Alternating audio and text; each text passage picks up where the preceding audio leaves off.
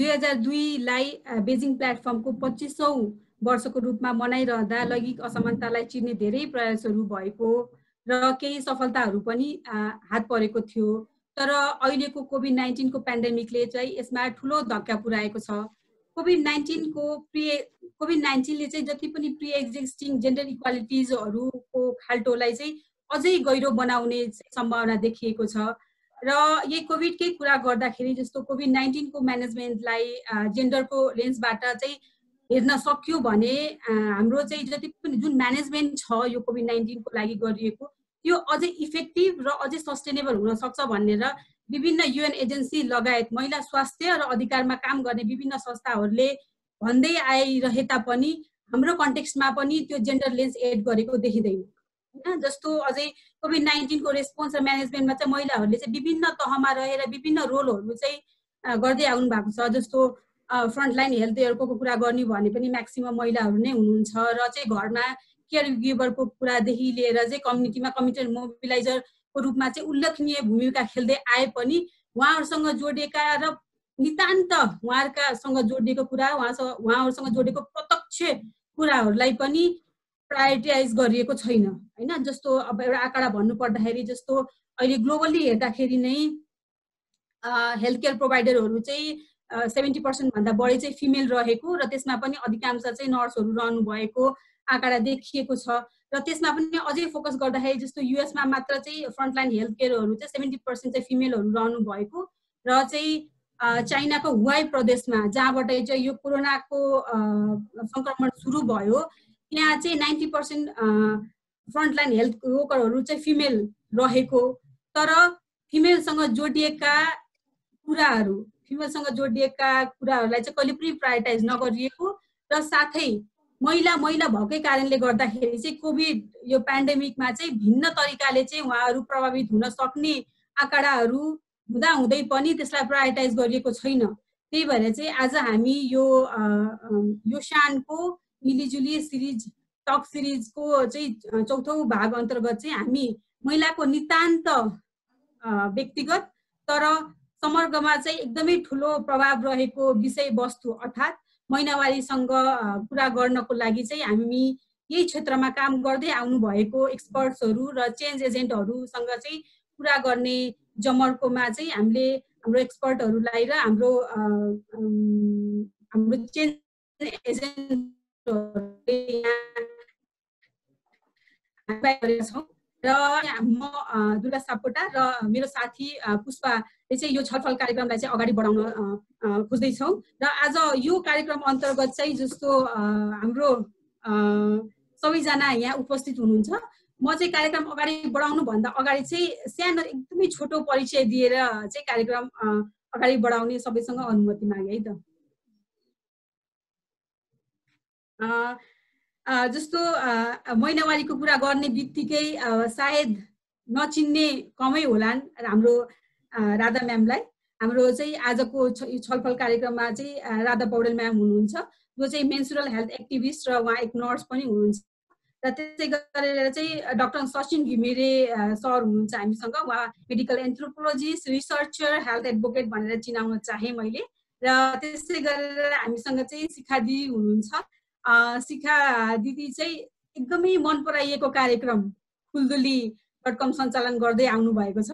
र त्यसै गरेर चाहिँ हामीसँग चाहिँ सुस्मिता हुनुहुन्छ। सुस्मिताजी चाहिँ हाम्रो एक नर्स लगायत हाम्रो YoSHANको युथ च्याम्पियन पनि हुनुहुन्छ। यो एकदम मैले एकदमै छोटोमा परिचय गरेँ र ढिला नगरिकन चाहिँ म आजको कार्यक्रम चाहिँ सचिन सरबाट म सुरु गर्न चाहे। सचिन सर तपाईलाई आजको हाम्रो यो कार्यक्रममा स्वागत छ र तपाईको समयको लागि धेरै धेरै धन्यवाद। र सरलाई चाहिँ मेरो प्रश्न के छ भन्दाखेरि जस्तो हजुर चाहिँ महिनावारीसँग सम्बन्धित भएका जति पनि धेरै अनुसन्धानमा सहभागी हुनु भएको छ त्यो अनुसन्धानको तथ्यहरूलाई चाहिँ उजागर गर्नुपर्दा र ती तथ्यहरूमा चाहिँ तपाईको आफ्नो रिफ्लेक्सन के छ थोरै शेयर गरिदिनको लागि रिक्वेस्ट गरे सर। थ्याङ्क यू नुराजी यो अपर्च्युनिटीको लागि। अब हामीले रिसर्च त केही वर्ष अघि नै गरेका थियौँ तर पनि अब त्यसको चाहिँ के भन्छ इम्प्याक्ट अहिलेसम्म पनि एक किसिमको इन्टेलेक्चुअल ह्याङओभर त रहिरहन पर्छ, किनभने पब्लिक हेल्थको मुद्दा भइसकेपछि त्यो पब्लिक हेल्थको ब्रोडर इस्युमा एडभोकेसी गर्ने बेलामा पनि, कुरा गर्ने बेलामा पनि रिप्रोडक्टिभ हेल्थको, सेक्सुअल एन्ड रिप्रोडक्टिभ हेल्थको र अनि मेन्स्ट्रुएसनको त्यो पाटोहरू होइन जोडेर आइहाल्छ जेन्डर एन्ड हेल्थको पाटोहरू। त्यसकारण एकचोटि रिसर्च गर्ने अनि बिर्सिने अनि फेरि पछि चाहिँ त्यो इस्युलाई क्यारी ओभर नगर्ने चाहिँ राम्रो मानिँदैन। त्यसकारण केही न केही इस्युजहरू त्यो बेलाको जस्तो एउटा स्पेसिफिक लेभलमा अति मेन कुराहरू सबै कुरा मलाई याद नभए पनि केही कुराहरू इम्पोर्टेन्ट कुराहरू अझ पनि मलाई चाहिँ केही कुराहरू याद छ, म त्यही कुराहरू म सेयर गर्न चाहन्छु। सबभन्दा पहिला हामीले नेपालको विभिन्न 12वटा जिल्लामा रिसर्च गर्दाखेरि चाहिँ जनरल के अहिले छोटो समयमा सेयरिङ गर्न पर्दाखेरि चाहिँ आएको टेन्टेटिभ फाइन्डिङ्स, ब्रोडर फाइन्डिङ्सहरू चाहिँ कस्तो छ भनेदेखि अलिकति यो आर्यन कम्युनिटी भन्दा नन आर्यन कम्युनिटीहरू एथनिक र इन्डिजिनियस पपुलेसनमा चाहिँ उनीहरूको मेन्स्ट्रुएसन रिलेटेड एक किसिमको रेस्ट्रिक्सन चाहिँ अलिकति कम भएको र आर्यन कम्युनिटीहरू भनौँ न बाहुन क्षेत्रदेखि लिएर त्यसमा पनि सुदूरपश्चिमका बेल्टमा चाहिँ एकदमै बढी मेन्स्ट्रुअल रेस्ट्रिक्सनहरू बढी भएको चाहिँ त्यो देखिएको छ। तर यदि नन आर्यन कम्युनिटी, इन्डिजिनियस अथवा एथनिक कम्युनिटीमा चाहिँ त्यो फ्रिडम छ भने साँच्चै नै त्यो एक लेभलको अब्सोल्युट लेभलको फ्रिडम छ त भन्दाखेरि पोर लेभलमा एकदम देउतालाई पूजा गर्ने बेलामा अथवा एकदमै पवित्र रिचुअल अस्पिसियस ठानिएको ठाउँमा चाहिँ उनीहरूलाई पनि एक किसिमको रेस्ट्रिक्सन रहेछ भन्ने कुराबाट चाहिँ हामीले एउटा यो मेन्स्ट्रुअल रिलेटेड रेस्ट्रिक्सन चाहिँ जति नै फ्रिडम भने पनि, जति नै चाहिँ लिबरल सोसाइटी भने पनि, जति नै चाहिँ ओपन हुँदै गएको कास्ट ग्रुप भने पनि पोर लेभलमा काहीँ न काहीँ चाहिँ एउटा रेस्ट्रिक्सन रहेछ है। यो एकदम अब्सोल्युट लेभलमा चाहिँ फ्रिडम हुन सकेको रहेछ, लिबरेट हुन सकेको रहेछ र कतै न कतै यो किसिमको मेन्स्ट्रुअल यो सोसाइटल कल्चरल ट्याबुहरूले चाहिँ महिलालाई चाहिँ असर पारिनै रहने, उसको चाहिँ क्यारियरमा, उसको आफ्नो लिभिङ प्याटर्नमा चाहिँ असर पारि नै रहँदो रहेछ लिभलीहुडमा भन्ने कुरा चाहिँ देखेको छ। त्यसले गर्दाखेरि एडभोकेसीको लागि कुनै सोसाइटी लिबरल भने पनि सबै सोसाइटीमा त्यस्तो किसिमको प्र्याक्टिस रहन्छ भन्ने एउटा कुरा देखियो। अब अर्को एउटा कुरा, विभिन्न सोसाइटीमा डिग्री त्यसको प्र्याक्टिसको इन्टेन्सिटी चाहिँ एकदम कम र बढी छ, त्यो अफकोर्स हो होइन। तर यो सँगसँगै एउटा पाटो चाहिँ के देखेको छ भने इन्डिजिनियस र एथनिक पपुलेसनले सुरुमा नमान्ने तर अहिले पछिल्लो समयमा चाहिँ यो ग्रामीणाइजेसन हुँदै गएर, हिन्दुआइजेसन हुँदै गएर, नजिक चाहिँ क्षेत्रीय बाहुन कम्युनिटीबाट चाहिँ इन्फ्लुएन्स भएर उनीहरूले क्षेत्रीय बाहुनका चाहिँ के भन्छ परिवारमा जो चाहिँ सोसियल प्र्याक्टिसेसहरू चाहिँ प्र्याक्टिस गरेको देखेपछि उनीहरूले पनि त्यो चाहिँ कल्चरेसन हुँदै उनीहरूले पनि त्यो प्र्याक्टिसेसहरू सिक्दै अहिले उनीहरूले पनि प्र्याक्टिस गर्न थालेको अवस्था देखिन्छ होइन। त्यसले गर्दाखेरि एकातिर ट्रेडिसनली नमान्ने सोसाइटीमा पनि प्र्याक्टिस हुँदै गएको र अर्कोतिर एकदमै स्ट्रिक्ट लेभलको रेस्ट्रिक्सन नभएको अवस्था देखिन्छ। अब यो भइसकेपछि चाहिँ अब विभिन्न अब रिलिजियस ग्रुपहरूमा पनि भन्नको लागि चाहिँ सर्टन चिजहरूमा फ्रिडम भने पनि मुस्लिम कम्युनिटीमा पनि, मदरसामा पनि त्यो पवित्र रिचुअल बुकहरू चाहिँ छुन नहुने होइन, अथवा चाहिँ क्रिस्चियनहरूमा पनि पोर लेभलमा गएपछि चाहिँ उनीहरूको त्यो पल्पिट भन्ने ठाउँमा गएर छुन नहुने, तर अन्य कम्युनिटीहरूमा पनि त्यो प्र्याक्टिस भएको कारणले हामी कहाँ सोसाइटल कारण, कल्चरल कारण, रिलिजियस कारणहरूले यो चाहिँ एउटा मेन्स्ट्रुएसनलाई एउटा बायो कल्चरल फेनोमिनाको रूपमा होइन चाहिँ एक्सप्लोइटेसन गर्नको निम्ति चाहिँ एकदमै प्रशस्त कारणहरू रहेछ भन्ने कुरा त यो एउटा जनरल थ्योरिटिकल एग्रिमेन्टको कुराहरू भयो। अब त्यसमा प्र्याक्टिकल्ली यो कन्सेप्चुअली अनेक चिजहरूले एक्सप्लोइट गर्ने क्रममा अलिकति हल्का त्यो कसरी हुन्छ त यो अब म बढी त्यो एज अ मेनार्कलाई चाहिँ कसरी दुईटै एउटा उमको पनि रूपमा चाहिँ फर्टाइल भयो शरीर पनि भनेर र त्यही बेलामा पोल्युसन पनि भयो भनेर दुवै कस्टममा चाहिँ एक्सप्लोइटेसन गर्ने डुअल एउटा चाहिँ सोसाइटीको स्ट्यान्डर्ड पनि छँदैछ। म त्यो धेरै पार्टहरूमा अनि यसको हिस्टोरिकल मिथिकल पार्टहरू चाहिँ बढी जान्न टाइम थोरै भएको हुनाले अलिकति प्र्याक्टिकल ठ्याक्कै समस्या चाहिँ कहाँनिर त्यो बेलामा देख्यो भने सुरुमा घरमा चाहिँ एउटा के इन्फ्लुएन्सरहरू आमा अथवा दिदीहरूले चाहिँ एकदमै स्ट्रिक्टली प्र्याक्टिसेस गरिसकेपछि त्यो नयाँ बहिनीहरू जो पहिला मिनारबाट सुरु हुन्छ उनीहरू पनि आमाको र दिदीको नलेज सब्सक्राइब गरिसकेपछि चाहिँ यहाँ सबभन्दा हामीले क्वेसन उठाउनु पर्ने र प्र्याक्टिकल समस्या चाहिँ मान्छेको त्यो मिनार्क फेजदेखि नै अथवा त्योभन्दा प्रि मिनार्कदेखि नै उसको चाहिँ सोसलाइजेसन प्रोसेसमा नै मेन्स्ट्रुएसन रिलेटेड नलेज चाहिँ सोसाइटीले कसरी फिड गरिरहेछ भन्ने नै क्वेसन गर्नुपर्ने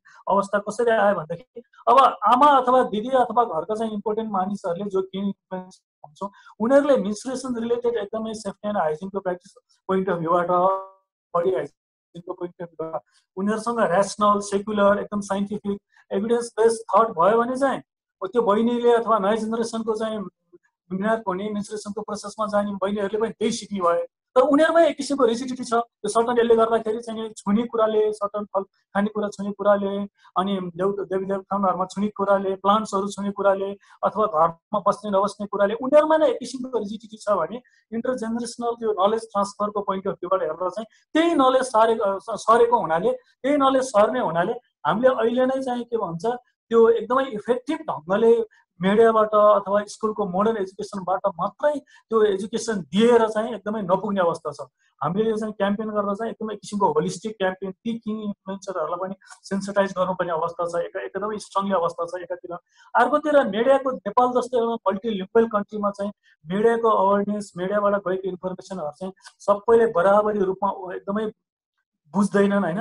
त्यो पर्सिभ त्यो रिसेप्सनको क्यापेसिटी चाहिँ हुँदैन, किन एक त मिडियाबाट इन्फर्मेसनै कम जान्छ, त्यहाँमाथि बराबर रूपमा चाहिँ रिसेप्सन नगरेको केसमा चाहिँ कस्तो हुन्छ भने म एउटा एक्जाम्पल मात्रै सुनाउनु पर्दाखेरि जस्तै डोटीमा चाहिँ जहाँ चाहिँ जुन कम्युनिटीमा बाँदरले एकदमै बढी दुःख दिन्थ्यो त्यो कम्युनिटीमा पछि चाहिँ यो एचआइभीको नारा एड्स कन्डम लगाऊ एड्स भगाउँ भन्ने नारा चाहिँ मिडियाबाट एकदम आउन थालिसकेपछि यो एड्स भनेको चाहिँ बाँदर होला, कन्डम भनेको चाहिँ बाँदर भगाउने चाहिँ लुगा होला, यो लगाएपछि चाहिँ बाँदर भाग्छ होला भन्ने बुझ्यो भन्छ कि त्यो भने चाहिँ स्टेट अनबाट स्टेटबाट अथवा एउटा सेन्ट्रलाइज मिडियाबाट एक किसिमको इन्फर्मेसन जानु र लोकल्ली त्यो भाषाको डाइलेक्ट्सहरू भाषाको फरक परिसकेपछि उनीहरूले मेसेज बुझ्नु चाहिँ फरक कुरा हुन्छ होइन। साँच्चै नै उनीहरूले बुझ्ने गरेर हामीले मेसेज कम्युनिकेट गर्न सक्यौँ सकेन भन्ने कुरा एकदम इम्पोर्टेन्ट हुन्छ। तिनवटा नलेजको डोमेनमा मलाई यहाँ कुरा गर्न मन लाग्यो, तिनवटा चारवटा पनि छ त होइन। एउटा घरमै कि इन्फ्लुएन्सरले चाहिँ दिने नलेज, त्यसमा एकदमै हामीले साइन्टिफिक नलेज स्टडी गराउनु खोज्नुपर्छ, अनि मात्र नयाँ जेनेरेसन अवेर हुँदै आउँछ। एउटा मिडिया एकदमै इम्पोर्टेन्ट हुन्छ, मिडियाले कसरी नलेज दिन्छ, मिडियाले कति चाहिँ अथेन्टिक इन्फर्मेसन दिन्छ होइन, अनि त्यसपछि कुन इन्फर्मेसनमा वेट बढी राख्छ भन्ने कुरा एकदमै बढी इम्पोर्टेन्ट हुन्छ। मिडियाबाट कति आफू सेन्सिटाइज भएर मिडियाको कार्यक्रम चलाउने होस्टहरूले चाहिँ चलाउनुहुन्छ अथवा स्पिकरहरू पनि कति बुझ्ने ल्याउनुहुन्छ भन्ने कुरा म्याटर गर्छ मिडिया। त्यसपछि अनि अर्को एउटा चाहिँ कम्पोनेन्ट चाहिँ यो मिडियासँग फिल्मको पनि कुरा गर्न सकिन्छ। अहिले सर्ट फिल्महरू मेन्सुरेसन रिलेटेड फिल्महरू पनि थुप्रै बनेर आएको छ, अनि त्यसले गर्दाखेरि अर्को फिचर फिल्महरूमा पनि जस्तै यो प्याडम्यान जस्ता फिल्महरूमा पनि एउटा मेन्सुरेसन रिलेटेड एउटा पोजिटिभ अवेरनेसको लागि राम्रो रोल प्ले भएको छ त्यहाँ होइन अक्षय कुमारको। त्यसले गर्दाखेरि मिडिया फिल्मको चाहिँ एकदम ठुलो रोल हुन्छ नलेज कन्स्ट्रक्सन गर्नको निम्ति। उनीहरूले कस्तो भ्यालुज प्रडक्सन गर्छन् अनि के रिप्रोडक्सन गर्छन्, अनि त्यसपछि त्यसले चाहिँ मान्छेहरूले कस्तो रिसेप्सन गर्छन् भन्नको लागि चाहिँ एकदमै ठुलो रोल हुन्छ। मिडिया एकदमै सेन्सिटिभ हुनुपर्छ।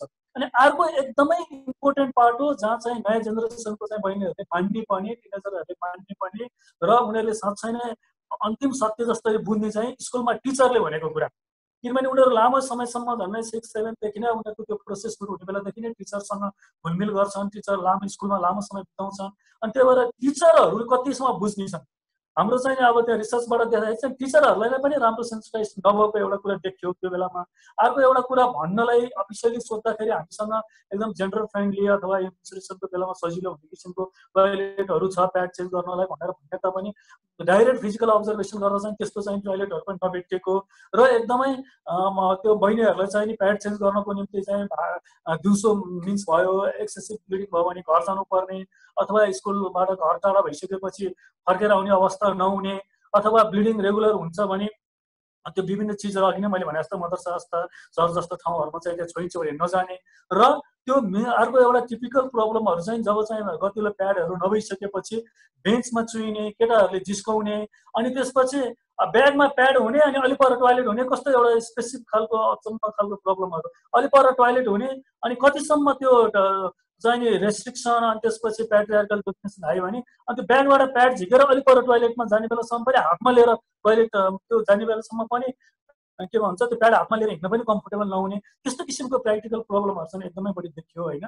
त्यसले गर्दाखेरि एकातिर प्याड नै छैन, अर्कोतिर के भन्छ त्यो लगाउने ठाउँ छैन, जेन्डर फ्रेन्डली टोयलेटहरू छैन, त्यहाँमाथि फेरि अनि त्यसले गर्दाखेरि अर्को एउटा कुरो चाहिँ अब प्याड पनि व्यवस्था गर्यो, टोयलेट पनि व्यवस्था गर्यो, हाम्रोमा अहिलेसम्म त ठुलो क्राइसिस चाहिँ वाटर सेनिटेसन एन्ड हाइजिनको ठुलो क्राइसिस छ होइन। अनि त्यसपछि त्यस्तो ठुलो क्राइसिस छ। त्यसले गर्दाखेरि जहाँ सफिसियन्ट वाटर छैन होइन त्यहाँ चाहिँ के भन्छ चाहिँ सफिसियन्ट धेरै हो, अन्य हाइजिनमा पनि प्रब्लम हुन्छ भने मेन्स्ट्रुअल हाइजिनमा त झनै प्रब्लम हुने नै भइहाल्यो। त्यसले गर्दाखेरि स्कुलको इन्भाइरोमेन्टमा टिचरले, हेल्थको टिचरले, त्यहाँको प्रिन्सिपलले, त्यहाँको अन्य टिचरहरूले मेन्स्ट्रुअल चाहिँ त्यो हाइजिनको इन्भाइरोमेन्ट नै कस्तो बनाउँछन्, त्यो रोल प्ले नै कस्तो गर्छन् त्यहाँको सञ्चालक समितिहरूले हुन्छ एकदम ठुलो रोल हुन्छ। त्यसले गर्दा हामीले अहिले धेरै जस्तो मिडिया अवेरनेस चाहिँ सिधै एकदमै त्यो जसले चाहिँ मेन्स्ट्रुअल हाइजिन प्र्याक्टिस गर्नुपर्ने हो उसकोलाई मात्र बढी दिने फोकस गरिएको, तर वरिपरि चाहिँ अन्य चाहिँ स्टेक होल्डरहरूलाई चाहिँ फोकस नगर्नको कारणले चाहिँ एकदमै धेरै किसिमका समस्याहरू देखिएको छ। अब यो युज गर्यो त्यो त पाटो आफ्नो छ। अब अर्को एउटा सबभन्दा क्रुसियल पाटो त्यो बेलामा भोगेको धेरै जिल्लाहरूमा आएको समस्या चाहिँ अब एक त ट्रेडिसनली सबै ठाउँमा चाहिँ के भन्छ मेन्स्ट्रुअल चाहिँ सेफ्टी हाइजिनिक प्याडहरूको सेफ्टी प्याडहरूको अलिक क्वालिटी भएको प्याडहरू युजै नगर्ने चाहिँ देखियो, कति ठाउँमा युजै नहुने, कति ठाउँमा चाहिँ जस्तै यो ह्याङ्करचिफ युज गर्ने, रुमाल युज गर्ने। त्यसले गर्दा त्यो रुमालको चाहिँ कारण किनभने अब धोएर सुकाउने रिलेटेड चाहिँ स्टिगमालाई चाहिँ छल्नको निम्ति अब युज गर्यो रुमाल त धोएर सुकाउँदा यो रुमाल त होइन भनेर मेलहरूले त्यस्तो स्पेसल केही नसोच्ने भयो नि होइन। अनि त्यसपछि अब टालो त टालो सुकाएर छ भने जस्तो गरेर चाहिँ डिस्क्रिमिनेसन गर्छन् भनेर रुमाल युज गरेको धेरै ठाउँमा देखियो, रोल्पा जस्तो ठाउँमा। अब युज गरिसकेपछि चाहिँ प्याडको त्यो डिस्पोजेबलको चाहिँ एकदमै ठुलो समस्या। त्यो चाहिँ कस्तो भने अब कहाँ फाल्ने भन्ने कुराले एकदम समस्या। कुकुरले खोस्रिने, अब कतै लगेर काट्नु पर्ने, अब खोलामा फाल्ने, छाम्कै केसमा पनि खोलामा एकदमै धेरै फालिएको र त्यसले गर्दा रिभर पोल्युसन भएको भन्ने कुराहरू पनि यहाँको चाहिँ रिसर्चबाट आएको छ होइन। त्यसले अनि अर्को एउटा कुरा यता सम्भवतः महोत्तरी भन्दा हाम्रो एउटा अर्को जिल्ला सम्भवतः महोत्तरी अथवा त्यहाँ नजिकैको अर्को एउटा जिल्लाबाट आएको रिसर्च चाहिँ कस्तो थियो भनेदेखि अब यदि त्यो प्याड चाहिँ जथाभावी फाल्यो भने त्यो चाहिँ कसैले लिएर जान्छ एभिल इन्ट्रेस्ट भएको मान्छेहरू होइन। उनीहरूले फुकिदिसकेपछि चाहिँ भरेपछि आफूसँग बच्चै हुँदैन, आफ्नो चाहिँ बच्चै हुँदैन, आफूमा चाहिँ फर्टिलिटी हुँदैन भन्ने कुरा समेत त्यो चाहिँ त्यस्तो स्ट्रिक्ट चाहिँ के भन्छ कल्चरल भ्यालुजहरूले गर्दाखेरि पनि मानिसहरूले त्यो डिस्कार्ड कसरी गर्ने, डिस्पोज कसरी गर्ने भन्ने कुरा चाहिँ एकदमै चाहिँ कठिन भएको अवस्था पनि देखिएको थियो त्यो बेलामा। अब अहिले अब अलिकति सबै पाटोहरू छँदैछ। अब अहिले प्रेजेन्ट अलिकति कोभिडको केसहरूलाई पनि जोड्दाखेरि पनि अब पेन्डेमिक आफैले विभिन्न क्लासलाई असर फरक फरक ढङ्गले गरिहाल्छ। त्यसमध्ये पावर रिलेसनमा चाहिँ मेल एउटा ठाउँमा पोजिसनमा भइसकेपछि फिमेललाई चाहिँ नि अर्कै पोजिसनमा भइसकेपछि त्यो झन् फिमेललाई फरक ढङ्गले असर गर्ने भइहाल्यो। अब यो पेन्डेमिकले चाहिँ कसरी असर गर्छ भन्ने कुरा त एउटा म्यास्कुलिन साइकोलोजीले कसरी त्यो कुरा बुझ्दैन भन्ने कुरा त म आफ्नै उदाहरण म दिन चाहन्छु। नुराजीले जहिले यो कोभिडमा मेन्स्ट्रुएसनको डिस्कस गरी भन्नुभयो, म एकछिन झन्डै 10 सेकेन्ड जति त अब यत्रो कोभिडको महामारीमा के चाहिँ मेन्स्ट्रुएसन डिस्कस गर्नुला होला भनेर एकछिन त मेरो माइन्डै इम्टी भयो, रियाक्टिभ भयो। अनि त्यसपछि मैले यस्तो माइन्ड यस्तो टाउको हल्लाएर रिभर्स भएर सोचेँ कहाँ चाहिँ मेन्स्ट्रुएसन त अरू बेला पनि त्यत्रो समस्या भइसकेपछि त पेन्डेमिकमा पनि झन् ठुलो समस्या भयो होला नि है। झन् ओहो यो पार्टमा त कसैले यहाँ डिस्कसनै गरेको छैन, ओहो त साँच्चै इम्पोर्टेन्ट पार्ट हो भनेर पछि मैले अनि पहिला अनि 10 सेकेन्ड 15 सेकेन्ड पछि चाहिँ मेरो माइन्डले चाहिँ होइन यो त एकदम इम्पोर्टेन्ट पार्ट हो भनेर चाहिँ रिथिङ्क गर्न थालेँ। त्यसपछि त मलाई यति धेरै चिजहरू इम्पोर्टेन्ट रहेछ भन्ने कुरा लाग्यो कि ओ म्यास्कुलिन साइकोलोजी त्यो म्यास्कुलिन कन्स्ट्रक्सन भने यही हुन्छ कि अब म मिन्स हुन्न मैले त बुझ्दिनँ क्या त्यो मलाई त्यो समस्या नै थाहा हुँदैन, त्यो अनि मलाई चाहिँ त्यो त्यसको रिफ्लेक्सिभिटी नै थाहा हुँदैन। अनि त्यस्तै म जेन्डर विषय पढाउने अनि मेन्स्ट्रुएसनमै रिसर्च गर्ने मेलको त त्यो माइन्डमा छिर्या हुँदैन। अनि अन्य अरू मान्छेहरूलाई जसलाई जेन्डर इस्यु नै मतलब हुँदैन, रिप्रोडक्टिभ हेल्थको इस्यु नै मतलब हुँदैन, अनि मेलको एकदम हाइपर म्यास्कुलिन साइकोलोजीबाट मात्रै सोध्छन्। अनि उनीहरूलाई त एकदम ढिलो बुझ्ने, सोध्दै नसोच्ने, त्यो चिजको भ्यालु नै पर्सिभ नगर्ने सम्भावना त एकदमै हुन्छ नि। त्यसले गर्दाखेरि अब कोभिड-19 त्यसले गर्दाखेरि यो साइकोलोजी मेलको साइकोलोजी आफैमा चाहिँ कसरी चाहिँ म्यास्कुलिनिटीलाई चाहिँ डिम्यास्कुलाइजेसनको प्रोसेसमा हामीले लैजान्छौँ भन्ने कुरा पनि एकदमै इम्पोर्टेन्ट हुन्छ होइन। अब कोभिड-19 त्यसलाई हेर्दा म एउटा एक्जाम्पलबाट अनि सिनारी जोड्न चाहन्छु। हुन्छ, हजुरले एकदमै इन्ट्रेस्टिङ कुरा भन्नुभएको छ। हामी अझै पनि अब पेन्डेमिकको कुरा चाहिँ आउँछौँ नै। अब हाम्रो चाहिँ एउटा हुन्छ नि सुरुवात गर्नको लागि चाहिँ हामी रिसर्चमा जुन तपाईँले एउटा रिफ्लेक्सन दिनुभएको छ सायद त्यो अब अझै फर्दर हामीले त्यो यो कन्भर्सेसन बिल्डअप गर्नलाई चाहिँ एकदमै त्यसले सहयोग गर्छ होइन। र चाहिँ मैले चाहिँ हाम्रो यो आजको यो छलफल हेरिराख्नु भएको अडियन्सलाई के पनि भन्न चाहन्छु भन्दाखेरि अहिले हाम्रो डाक्टर सचिन घिमिरेले भन्नुभएको जुन रिसर्चको फाइन्डिङ छ त्यो चाहिँ हाम्रो इथ्नोग्राफिक and Ki influencers study मेन्स्ट्रुएसनसँग related इथ्नोग्राफिक study थियो। त्यो चाहिँ तपाईँहरूले चाहिँ फ्री एक्सेस पाउनुहुनेछ। जस्तो हाम्रो चाहिँ राधा म्याम, सचिन सर, अनि त्यसपछि हाम्रो सुरेश सर अनि डाक्टर लक्ष्मी तामाङ पिआई भएर गरेको एउटा एकदमै ठुलो रिसर्च थियो। सायद मलाई लाग्छ कि नेपालको कन्टेक्स्टमा चाहिँ सबैभन्दा महिनावारीमा सबैभन्दा ठुलो रिसर्च पनि हो र एकदमै डाइभर्स कल्चरको कुराहरू र त्यहाँ एकदमै राम्रो पोलिसी रिकमेन्डेसन छ। तपाईँहरूले चाहिँ अझै यसमा एक्सप्लोर गर्न चाहनुहुन्छ भने तपाईँहरूले त्यो रिसर्च हेर्न सक्नुहुन्छ, त्यो एकदम फ्री एक्सेस छ। र सरको कुरालाई चाहिँ म पछि जोड्ने नै छु पक्का पनि। सरले एकदमै राम्रो रिफ्लेक्सन दिनुभयो र चाहिँ यो यसपछि चाहिँ यही कन्भर्सेसनलाई चाहिँ जोड्नको लागि म पुष्पालाई अनुरोध गरेँ। थ्याङ्क यू दुर्गा दिदी। अब अर्को क्वेसन चाहिँ म राधा पौडेलजीलाई राख्न चाहन्छु। जस्तै राधाजीले चाहिँ अब धेरै अगाडिदेखि महिला अधिकार क्षेत्रमा पनि काम गर्दै आउनु भएको छ र जस्तै मर्यादित महिनावारीमा पनि उहाँको चाहिँ एकदमै ठुलो भूमिका रहेको छ र यसै सन्दर्भमा भन्नुपर्दाखेरि चाहिँ अघि नै कोरोना भाइरस यो कोभिड पेन्डेमिकको कुराहरू पनि आइसकेको छ होइन। कोभिड पेन्डेमिक र महिनावारीलाई चाहिँ कसरी जोड्नुहुन्छ र यो पेन्डेमिकको बेलामा चाहिँ महिनावारीको कुराहरूलाई चाहिँ अलिकति हाइलाइट गरिदिनु हुन म राधाजीलाई भन्न चाहन्छु र साथसाथै अलिकति छाउपडीको पनि विषयलाई चाहिँ अलिकति हाइलाइट गरिदिनु हुन म अनुरोध गर्न चाहन्छु। हस्, धन्यवाद। सुन्नेछ? हजुर सुन्नेछ। मान्छे नदेखेर कस्तो लाग्दैछ। सबभन्दा पहिला धन्यवाद होइन। हामीले यो कोभिड-19 को सन्दर्भमा महिनावारीको सम्बन्ध अथवा यसले पार्ने प्रभाव जान्नुभन्दा अगाडि यसको पृष्ठभूमि चाहिँ एकचोटि हेर्नुपर्छ जस्तो लाग्छ। महिनावारी सुरु हुन थालेको चाहिँ करिब 4 करोड वर्ष भएछ। त्यतिखेर होमोस्यापियन्स हाम्रो पुर्खाहरू भनेर भन्छौँ, उनीहरूको उत्पत्ति बेलादेखि नै महिनावारी चाहिँ यो संसारमा विद्यमान छ। अब पेन्डेमिक चाहिँ कहिलेबाट रेकर्ड छ त भनेर भन्दाखेरि करिब 2400 वर्ष अघिदेखि सबभन्दा पहिलो एथेन्समा भएको टाइफाइड फिभर, त्यसलाई चाहिँ पेन्डेमिक चाहिँ रेकर्ड गरेको रहेछ होइन। र अहिले हामीसँग आएको कोभिड-19 पेन्डेमिक जस्ट धेरै भएको छैन, डिसेम्बरमा मात्रै अनाउन्स गरेको। अब यो पृष्ठभूमिमा के हेर्न पर्यो भने अघि साथीहरूले जस्तै गरेर मिन्सुरेटर्सहरू अथवा महिनावारी हुनेहरू, त्यो भनेको केटीहरू, किशोरीहरू, महिलाहरू, क्वियर, अनि त्यसपछि यो एफजिएम भन्छ नि, जुन चाहिँ नै जस त्यो अल्प यौनसङ्ख्यक साथीहरू, मिन्सुरेटर्सहरू चाहिँ जहाँ तहीँ हुनुहुन्छ। मलाई त्यो नेपालीमा आएन, जहाँ तहीँ हुनुहुन्छ। हामीले अहिले के कुरा गरिरहेछौँ भने ग्लोबली नै नीतिहरू रिभ्यू गर्दाखेरि WHO को, UN को जनरल सेक्रेटरीको, UN को महिला हेडको अनि UN वुमेनको जति पनि डकुमेन्टहरू हेर्ने बेलामा उहाँहरूले जहिले पनि कुरा गर्ने गरेको कुरा के हो भने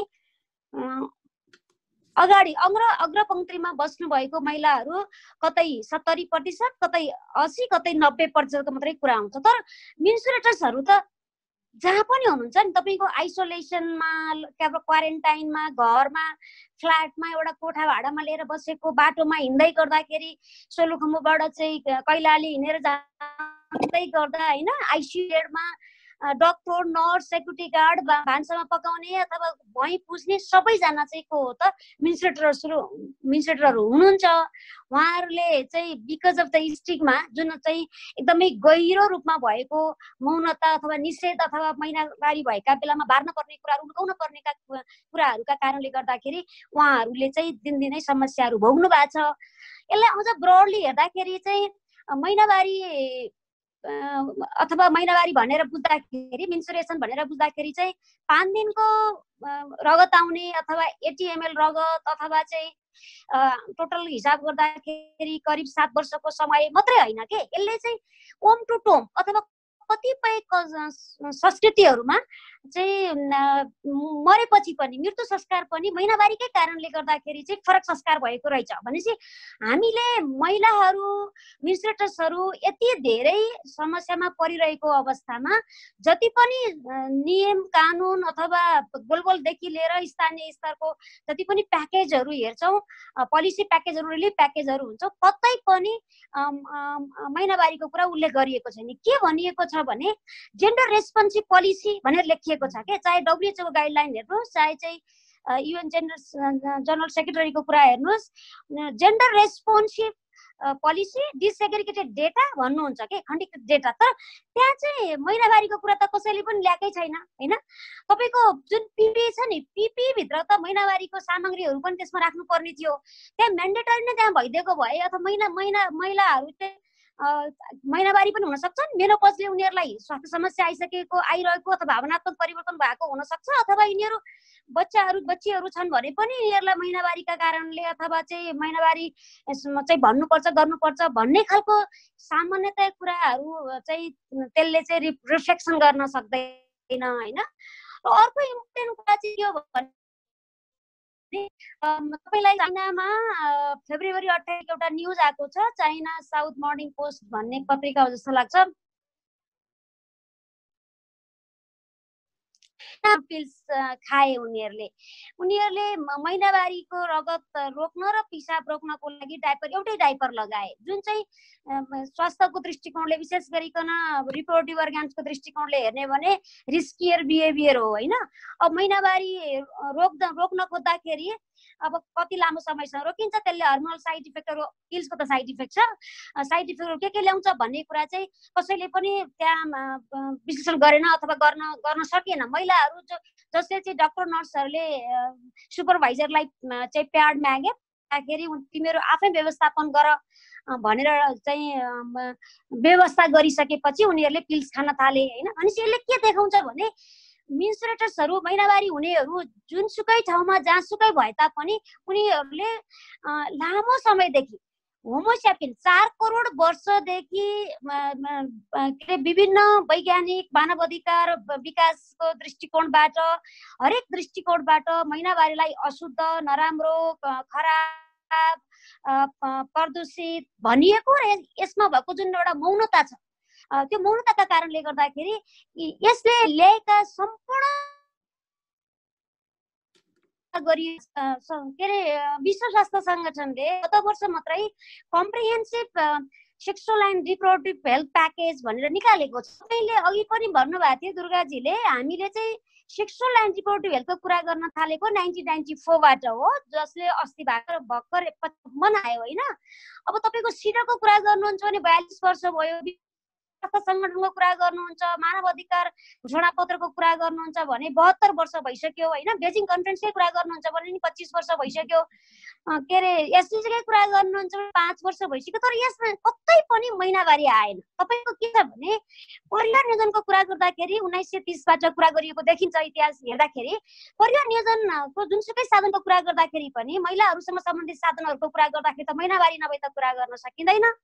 तपाईको चाहिँ चाहे सेफ एबर्सनको कुरा होस्, चाहे चाहिँ म्याटर्नल हेल्थको कुरा होस्, चाहे एडोलेसेन्स हेल्थको कुरा होस्, चाहे चाहिँ के अरे ब्रेस्ट क्यान्सर, युटरस क्यान्सरको कुरा होस्, यी सबै चाहिँ सवालहरूको इन्ट्री पोइन्ट भनेको, यसलाई प्रस्थान बिन्दु भनेको चाहिँ महिनावारी हो। महिनावारीको बारेमा खुलेर कुरा गर्न सक्ने, पाठेघरको बारेमा कुरा गर्न सक्ने, महिनावारीको रगत आउँदाखेरि तर्सिने अथवा काम्ने अवस्थामा महिलाहरूले चाहिँ के अरे सेक्सुअल र रिप्रोडक्टिभ जुन अधिकारको कुरा गरिराखेका छौँ त्यो अधिकार प्राप्त गर्छन् भन्ने मलाई लाग्दैन। मलाई के लागिराखेको छ भने अहिलेको यो संसारभरि नै कोभिडका कारणले गर्दाखेरि चाहिँ मान्छेहरूले अलिकति सोच्ने, अलिकति कुर्ने, सोच्ने हैन, आफूलाई चाहिँ कहाँनिर के गल्ती गरियो अथवा हामीले चाहिँ धेरै छिटो धेरै हतार गर्यौं कि भन्ने खालको एउटा चाहिँ रिफ्लेक्सन गरिराखेको छन्। त्यो सन्दर्भमा मानव अधिकार र यो जुन विकासको नारीवादी आन्दोलन जुन छ त्यो तीन चाहिँ आयाममा चाहिँ सोच्न पर्ने एउटा चाहिँ समय आएको छ जस्तो लाग्छ मलाई। हामीले जति पनि महिला हिंसा न्यूनीकरण गर्नका लागि, मानव अधिकार प्रवर्धन गर्नका लागि, sexual and reproductive health right प्रमोसनका लागि अथवा एसडीजीका लागि जति पनि लगानी गरेको छौँ, in terms of the money, in terms of the project, in terms of the time, त्यो टाइम अनुसार चाहिँ सिग्निफिकेन्ट हामीले चाहिँ अपेक्षा गरे बमोजिमको नतिजा प्राप्त गर्न सकेको छैनौँ। आजका दिनमा पनि हाम्रो महिलाहरू, हिजोको केस पनि समावेशसँग सम्बन्धित छ के हैन। अब थुप्रै विश्लेषण गर्न पर्ने कुराहरू चाहिँ सबै परिवेशमा चाहिँ हामीले आफूलाई फर्केर एउटा नयाँ आयाम स्थापना गर्न पर्ने र महिनावारीलाई चाहिँ प्याड अथवा चाहिँ सरसफाइसँग हैन, यसलाई मर्यादासँग मानव अधिकारका दृष्टिकोणबाट हेर्नुपर्ने भन्ने चाहिँ मलाई लाग्छ हैन। हामीलाई राम्रो भयो पटक्कै नराम्रो भएको छैन। प्याडमेन मुभी आयो, period in the sentence Oscar पाउने डकुमेन्ट्री आयो, युके को डचेज जुन त्यो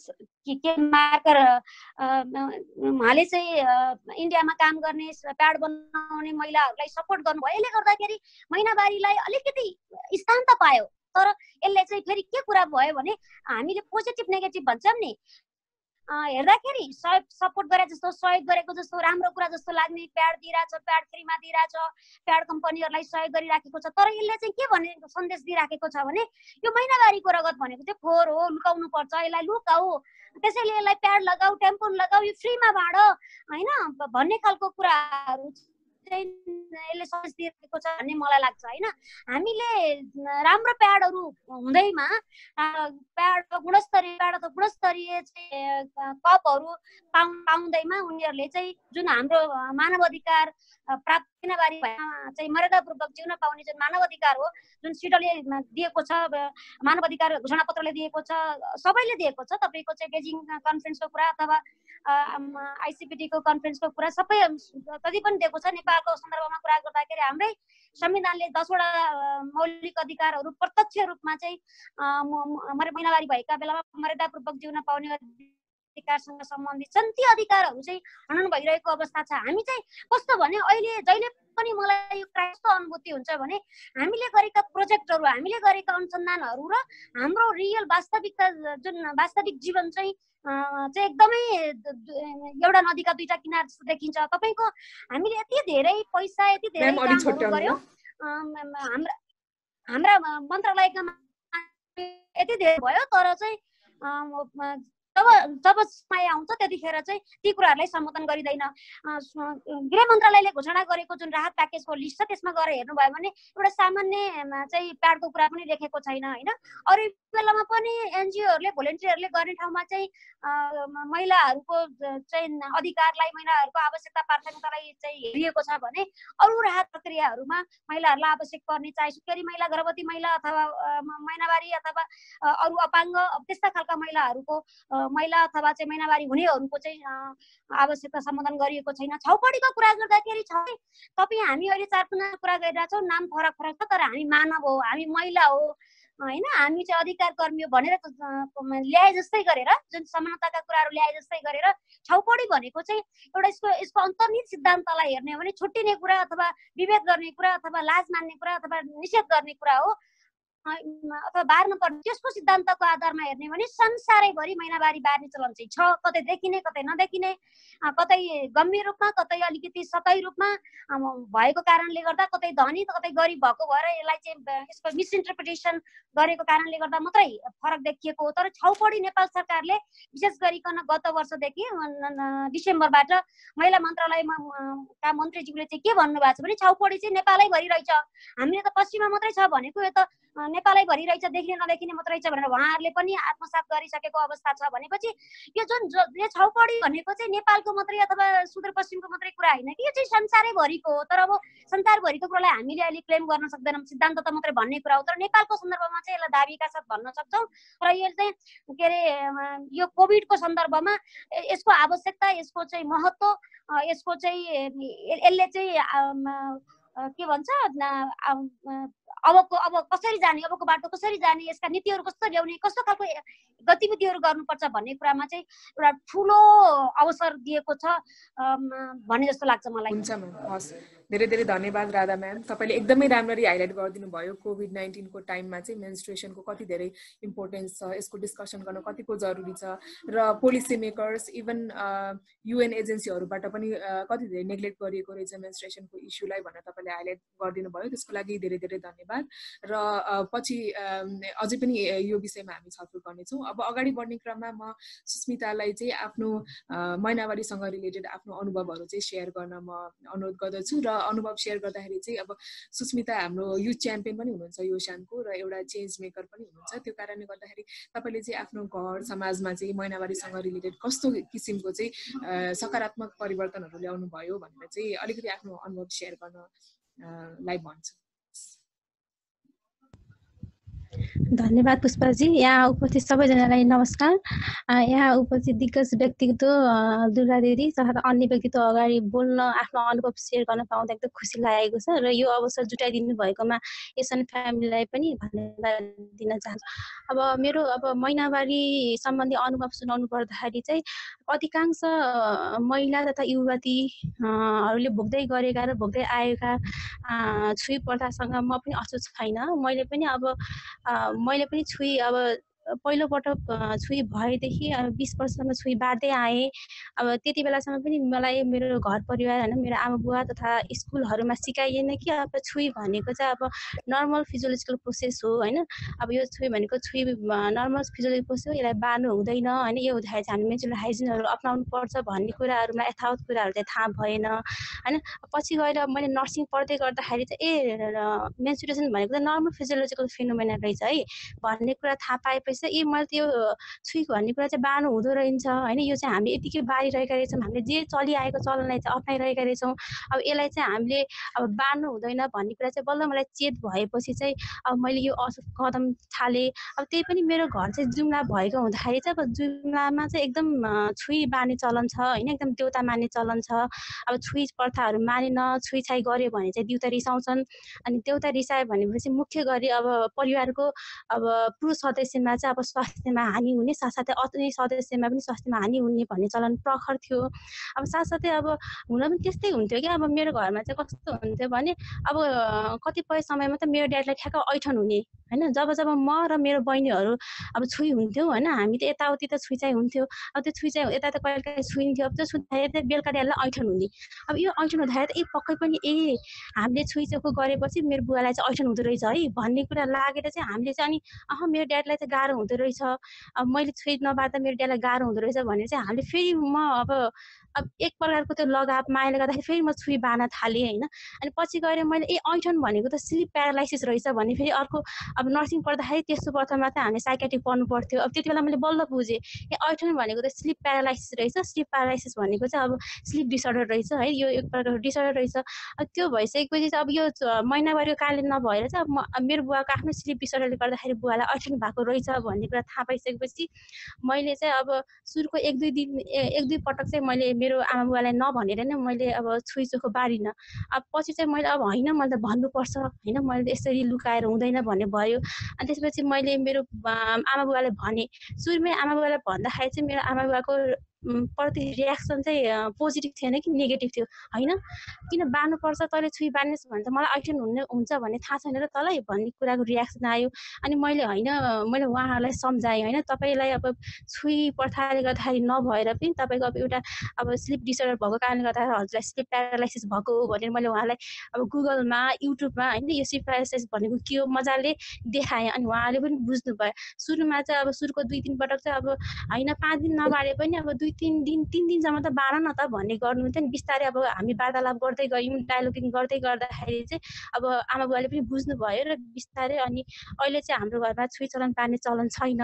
अनि त्यसै गरी दसैँ तिहारमा पनि म तथा मेरो लगायत मेरा बहिनीहरूले पनि हामीले पनि महिनावारी हुँदाखेरि मजाले टिका थाप्छौँ, तिहारमा पनि टिका ग्रहण गर्छौँ, तीज पनि मनाउँछौँ। त्यस्तो हाम्रो घरमा पनि त्यस्तो चलन छैन। हाम्रो फ्यामिली विगत फ्यामिली जुम्लाको ब्याकग्राउन्ड भएर पनि मेरो परिवारमा मेरो बुवामा मैले त्यो सोच परिवर्तन ल्याउन सक्छु भने तपाईँहरूले किन सक्नुहुन्न?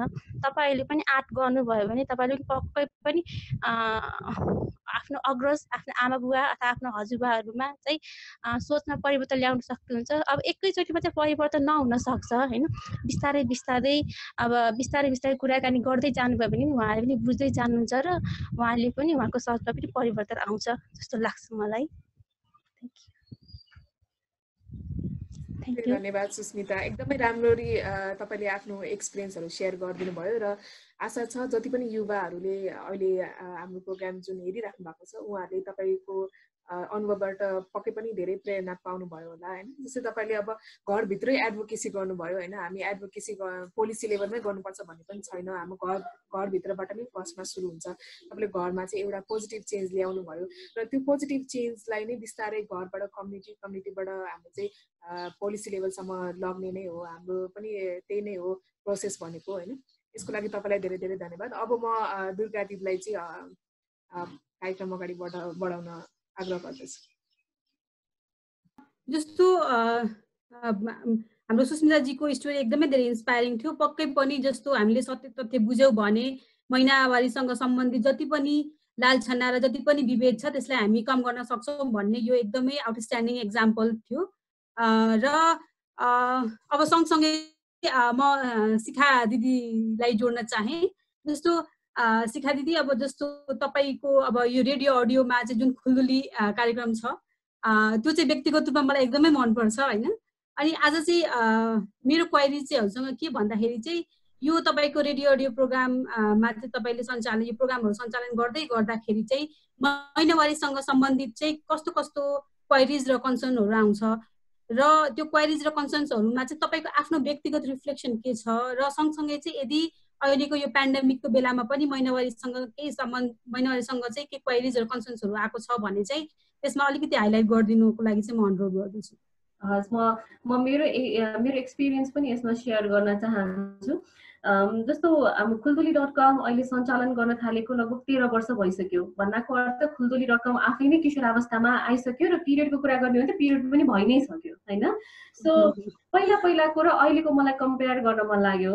जस्तो पहिला सुरु चाहिँ खुल्दुली.comमा मेसेजहरू गर्दाखेरि मेन्स्ट्रुएसनकै प्रब्लम्सहरू पनि केटाहरूले गरिदिनु हुन्थ्यो कि, जस्तो हस्बेन्डले वाइफको लागि गरिदिने होइन, कोही पार्टनर हुनुहुन्छ भने गर्लफ्रेन्डको लागि बोयफ्रेन्डले गरिदिने, त्यो किसिमको मेसेजहरू चाहिँ आउँथ्यो। अनि अलिकति चेन्जेस हुन्छ नि, हामी पनि 3 वर्षको भइसकेपछि चाहिँ अलिक केटी साथीहरू पनि आफ्नो क्वेरिजहरू राख्न थाल्नु भयो र त्यसमा चाहिँ एकदमै धेरै त्यो क्वेरिजहरू चाहिँ अहिलेसम्म हेर्दाखेरि कस्तो किसिमको क्वेरिजहरू आउँछ भनेर भन्दाखेरि चाहिँ एकदमै धेरै यो क्र्याम्पहरूलाई लिएर कि पिरियड हुन्छ नि, पेट दुखाइलाई लिएर, एकदमै धेरै पेट दुखाइलाई लिएर अहिले पनि आउने गर्दछ। सायद त्यो कारण भनेको चाहिँ अब आज एकजना बालिका भोलि एकजना किशोरी हुनुहुन्छ, उहाँको पिरियड स्टार्ट हुन्छ, बडी चेन्जेस हुन्छ, त्यो कारणले गर्दाखेरि हामीले अहिले पनि यो 13 वर्ष बितिरहँदा हुन्छ नि यहाँसम्म आइपुग्दाखेरि चाहिँ खुल्दुली.comमा त्यो अझै पनि महिनावारी हुँदाखेरि मलाई पेट दुख्छ, मैले के गर्ने भन्ने कुराहरू चाहिँ एकदमै धेरै आउँछ। यो एकदमै फ्रिक्वेन्टली आस्क क्वेसन। अनि यो सँगसँगै अर्को आउने क्वेसन्स चाहिँ कस्तो छ भनेर भन्दाखेरि मेरो महिनावारी ढिलो के कारणले भइरहेको छ होइन। जस्तो 15 डेजमा महिनावारी हुन्छ अथवा म 2 महिना भइसक्यो म महिनावारी भएको छैन र म अनि ट्रिटमेन्टको लागि पनि गएको छैन भन्ने क्वेसन्स आउँछ कि। अनि यस्तो क्वेसन्सहरू आउँदाखेरि चाहिँ हामीले जहिले पनि तपाईँले हुन्छ नि महिनावारी भनेको एकदमै रेगुलर प्रोसेस हो। यो प्रोसेसमा चाहिँ तपाईँलाई कुनै पनि बेलामा 15 डेजमा मेन्स्ट्रुएसन हुन्छ अथवा तपाईँको एकदमै ग्यापमा चाहिँ महिनावारी भइरहेको छ भने तपाईँले इमिडिएटली चेकअपको लागि जानुपर्ने हुन्छ भनेर चाहिँ बताउँछ। र कति साथीहरूलाई चाहिँ फलोअपमा जानुपर्छ है तपाईँहरूले भन्ने पनि कुराहरू हुन्छ। र अहिलेको यो कोभिड-19को कुरा जोड्दाखेरि चाहिँ महिनावारी त कन्टिन्यू प्रोसेस भयो होइन। लकडाउन भए पनि महिनावारी त अब म पनि लकडाउन हुन्छु भनेर त डेफिनेटली बस्दैन होइन, महिनावारी भइरहेको छ। र अहिलेको केसमा हेर्दाखेरि चाहिँ महिनावारीको लागि इस्युजहरू आउँछ। अनि हामीले चाहिँ मलाई चाहिँ पर्सनली म एज अ खुल्दुली.comको सञ्चालक प्रड्युसर मलाई चाहिँ के फिल भएको थियो भन्दाखेरि अहिले त अब सबैजना स्कुल बन्द छ, सबै कुराहरू बन्द छ, घरमा हुनुहुन्छ किशोरी साथीहरू, महिला दिदीबहिनीहरू भनेपछि चाहिँ अझै सजिलो हुन्छ यो महिनावारीको सिचुएसनमा भन्ने चाहिँ मैले सोचेको थिएँ। तर त्यस्तो हुँदैन रहेछ कि। मैले चाहिँ खासमा त्यो हाइजिनलाई लिएर भन्ने सोचेको थिएँ। अब पेट दुख्यो भने घरमा हट वाटर ब्याग हुन्छ, इजिली सेक्न सकिन्छ होइन, खानेकुरालाई हामीले ध्यान दिन सक्छौँ अथवा हाइजिनलाई अझै धेरै मेन्टेन गर्न सक्छौँ। पहिला अफिसबाट प्याड हुन्छ नि, अफिसको आफ्नो क्याबिनबाट प्याड लिएर अफिस के अरे बाथरुमसम्म पुग्नु पर्नेछ भने अहिले त घरमै भयो नि त, त्यो स्पेस एउटा क्रिएट हुन्छ जस्तो चाहिँ हामीले सोचेका थियौँ। तर त्यस्तो हुँदैन रहेछ। जब यो हाइजिनको कुरा आउँदो रहेछ नि यहाँनिर झन् धेरै ट्रमेटिक भेट्यौँ कि हामीले चाहिँ मान्छेहरूलाई। अहिले क्वेरिजहरू आउँदाखेरि पनि हामीलाई चाहिँ जब लकडाउन एकदमै सुरु हुने बेला भएको थियो त्यो बेलामा चाहिँ अब क्राइसिसको सिचुएसन हुन्छ भनेर हुन्छ नि, अब यति दिन बन्द त्यति दिन बन्द भन्ने कुराहरू आउँदाखेरि पछि प्याड पाइँदैन कि अथवा के गर्ने मैले भन्ने किसिमको चाहिँ हामीलाई पनि एकदमै धेरै क्वेरिजहरू आएको थियो कि। जस्तो के गर्ने, कहाँबाट किन्ने, कसरी किन्ने भन्ने खालको क्वेरिजहरू। अनि अर्को भनेको चाहिँ अनि यो हुन्छ नि मैले हाइजिनकै कुरा यसमा अझै धेरै जोड्न मन लाग्यो। त्यसो हाइजिनको कुरामा पनि अब प्याड घरमै सजिलैसँग त्यसलाई चाहिँ अरेन्ज गर्न सकिने रहेछ, झन् धेरै सजिलो भयो। अन्डरवेयरहरू चेन्ज गर्नको लागि प्रब्लम भएन, केही प्रब्लम भयो भने पनि मान्छे त घरमै छ भन्ने सोचे, तर त्यो भएन कि मान्छेलाई डर कस्तो भइदियो भन्दाखेरि अब यति प्याड त मैले किनेको छु, पछि गएर प्याड पाएन भने के गर्ने भनेर झन् कम्प्रोमाइज भइदियो कि सिचुएसन नै होइन।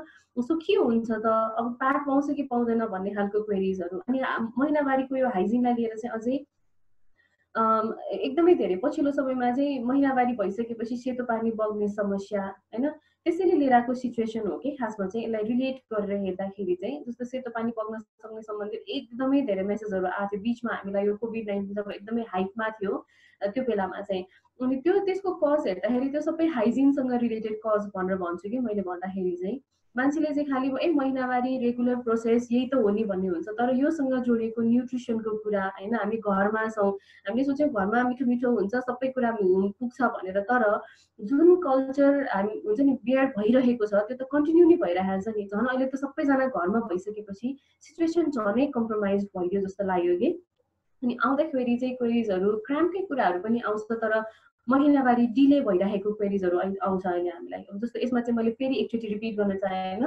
पहिला आउँथ्यो क्राम्पको कुरा, पेट दुखाइको कुरा आइरहेको छ, बिचमा सेतो पानी बग्नेसँग सम्बन्धित कुराहरू आयो होइन। अनि अहिले भनेको चाहिँ पिरियड डिले भइरहेको छ। अब यो के कारणले त भन्दाखेरि अहिलेको स्ट्रेस छ, किनकि अब यो कोभिड-19 को कारणले गर्दाखेरि लकडाउनको समय कतिसम्म जान्छ भन्ने थाहा छैन। झन् आज बिहानको सिचुएसन पछि त झन् धेरै ट्रमामा भएको छ, सबैजनालाई एक किसिमको डर लागेको छ होइन। त्यसले गर्दाखेरि चाहिँ यो स्ट्रेस एन्जाइटीले गर्दाखेरि पनि पिरियडहरू चाहिँ कति धकेलिरहेको छ।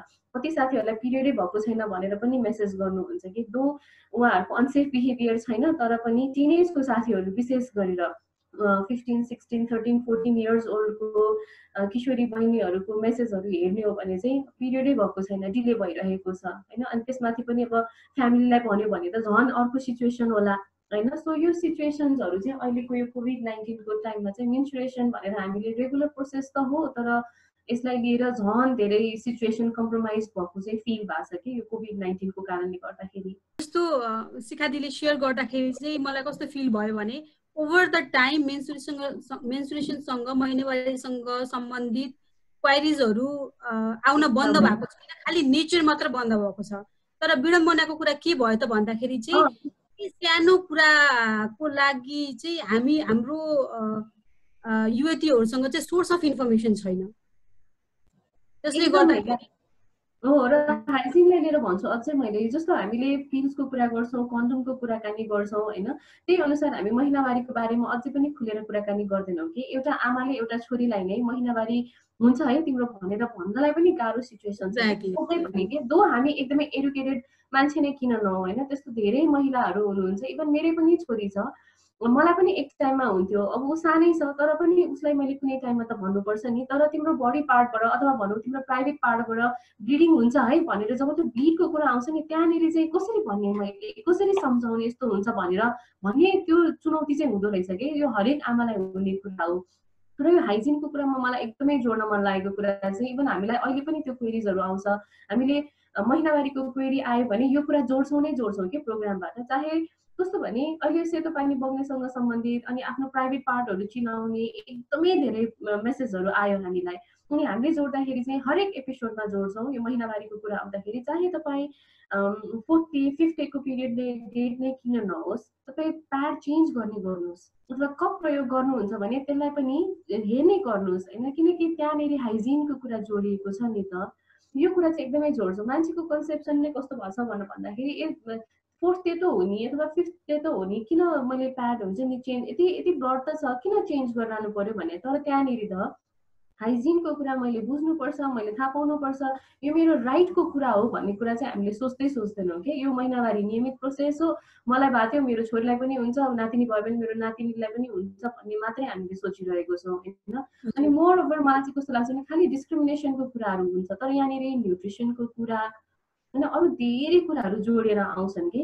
मलाई चाहिँ यो एउटा अपब्रिङ्गिङ जसरी हामीले हाम्रो बच्चाबुच्चीहरूलाई चाहिँ एउटा कल्चर दिन्छौँ, एउटा भ्याल्युज दिन्छौँ नि, यसलाई पनि हामीले त्यो कल्चर भ्याल्युज अन्तर्गत नै राख्नु पर्यो जस्तो लाग्छ कि, ताकि मैले मेरो बच्चालाई जस्तो भ्याल्यु दिन्छु उसले पनि आफ्नो त्यो जेनेरेसनमा पास गर्दै जान्छ नि त। सो यो कुरालाई पनि उसले जेनेरेसनमा पास गर्दै आयो भने जुन च्यालेन्जेस र आज यो हुन्छ नि कम्प्रोमाइज सिचुएसनको बारेमा आज हामीले कुराकानी गरिरहेको छौँ, सायद भोलिको पर्सिको अर्को जेनेरेसनले कुराकानी गर्दाखेरि यो कन्सिक्वेन्सेसहरू, यो च्यालेन्जेसहरू, यो कम्प्रोमाइज सिचुएसन यो रहँदैन कि यो अर्कै लेभलमा जान्छ जस्तो लाग्छ कि मलाई चाहिँ। मोरओभर चाहिँ यो हाइजिनको कुराहरू आउँदाखेरि चाहिँ एकदमै धेरै थाहा छैन, जसरी प्याड कसरी प्रयोग गर्ने भन्ने पनि राम्रोसँग थाहा छैन। टिचरले स्कुलमा सिकाउँदाखेरि त्यही त हो नि सिचुएसन होइन, कसरी सिकाउने भन्ने अर्को च्यालेन्ज होला, घरमा आमाले प्याड डेमोन्स्ट्रेट गरेर कसरी देखाउने त्यो अर्को च्यालेन्जको कुराहरू होला। सो हाइजिनको कुरा चाहिँ अझै धेरै रिलेट भएर आइरहेको छ कि कोभिड-19लाई लिएर त झन् धेरै। अनि यो सँगै अब म सर्भिस सेन्टरसम्म पुग्नु पर्यो भने पनि कसरी पुग्ने भन्ने अर्को च्यालेन्ज थपिएको छ अब होइन। मलाई मेरो महिनावारी नियमित भइरहेको छैन, मलाई जान्न मन छ, चेकअप गर्न जान मन छ, तर कसरी जाने, किनकि अहिले त झन् धेरै लकडाउन हुन्छ नि, झन् टाइट भएको छ। कन्भिन्स पनि कसरी गर्ने, सुरक्षाकर्मीलाई भन्नु पर्यो भने पनि होइन। सो यो कारणले गर्दाखेरि पनि त्यो स्वास्थ्य संस्थासम्म पुग्नका लागि अथवा त्यो समाधानको जानका लागि पनि अरू थप चुनौतीहरू चाहिँ थपिएको छ यो लकडाउनको सिचुएसन हेर्ने हो भने चाहिँ झन्। पक्कै पनि शिखादी, जस्तो तपाईँले यो स्टोरी सेयर गरिराख्दाखेरि म आफै पनि यो menstrual health and hygiene म्यानेजमेन्टको रिसर्चमा involve हुँदाखेरिको एउटा स्टोरी याद आयो, जुन चाहिँ मैले राधा म्यामले र डाक्टर सचिन सरलाई चाहिँ मैले सेयर पनि गरिसकेको छु हाम्रो रिसर्चको दौरानमा। जस्तो के हुन्थ्यो भन्दाखेरि चाहिँ तपाईँको महिनावारीको तपाईँले चाहिँ महिनावारीको बेलामा के सामग्री प्रयोग गर्नुहुन्छ भनेर हामीले सोद्धाखेरि चाहिँ त्यो महिनावारीको सामग्रीमा चाहिँ अन्डरवेयर पनि उहाँहरूको एउटा सामग्री हुन्थ्यो के। मतलब उहाँहरूले चाहिँ महिनावारीको बेलामा मात्र उहाँहरूले चाहिँ अन्डरवेयर लगाउनुहुन्छ के, त्यो पनि सेयर गरेर होइन। अनि त्यो कम्युनिटीमा चाहिँ 98% भन्दा बढीलाई भन्न खोजेको चाहिँ नभएको चाहिँ मैले चाहिँ भेटिनँ होइन। 90% भन्दा बढीलाई ल्युकेरिया या त भन्न खोजेको त्यही सेतो पानी बग्ने समस्या थियो। भन्न खोजेको चाहिँ अब अहिलेसम्म यहाँ आइपुग्दाखेरि हाम्रो राधा म्यामको, सचिन सरको, शिखा दिदीको, सुस्मिता बहिनीको यो कुरा सुन्दाखेरि चाहिँ कस्तो लाग्यो भन्दाखेरि चाहिँ डिफ्रेन्ट लेभलमा चाहिँ डिफ्रेन्ट प्रब्लम छ, तर हरेक लेभलमा चाहिँ महिनावारीसँग सम्बन्धित समस्या छ होइन। जस्तो कसैलाई हाइजिनको अब स्थानीय तहमा या चाहिँ बेसिक एउटा घरमा हेर्नु पर्यो भने चाहिँ महिनावारीसँग डिस्क्रिमिनेसन भएको कुरादेखि लिएर हाइजिनको कुरा छ भने एउटा जस्तो जो हेल्थ केयर प्रोभाइडर हुनुहुन्छ जसलाई चाहिँ महिनावारी भनेको चाहिँ नर्मल फिजियोलोजिकल प्रोसेस हो भन्ने थाहा छ, उहाँ पनि एउटा डरको हुन्छ शिकार भइराख्नु भएको छ, मलाई के हुन्छ कि भनेर। फेरि त्यो लेभलमा त्यो एकदम एजुकेटेड भएको जुन एउटा वर्ग हुन्छ उहाँहरूमा पनि यो महिनावारीको यो डिस्क्रिमिनेसन, महिनावारी बाँड्ने यो कुराहरू छँदैछ होइन। र अब चाहिँ म यही हाम्रो छलफललाई जोड्दै गर्दाखेरि म फेरि सचिन सरसँग आइसकेँ। प्रोग्राम एकदमै इन्टरेक्टिभ भएको छ। मलाई चाहिँ जस्तो अब सचिन सरले एकदम राम्रो रिफ्लेक्सन पनि गर्दै हुनुहुन्थ्यो अगाडि होइन। सरले जस्तो मेल यो मास्कुलिनिटीको कुरालाई ठ्याक्क जोडेर भन्नुभयो, सायद सरले एकदमै ट्रु भएर एकदमै लोयल भएर त्यो कुरा भन्नुभएको सायद सबैले भन्न पनि सक्दैनन् होला होइन। जस्तो sir महिनावारीकै प्रोजेक्टमा as a researcher involve भएर अनि त्यसपछि पब्लिक हेल्थ एडभोकेट हुँदा हुँदै त सरको दिमागमा आएन भने अरूको चाहिँ कन्डिसन के होला त होइन। हामीले त्यो एउटा हुन्छ नि आँकडा पनि लगाउन सक्छौँ।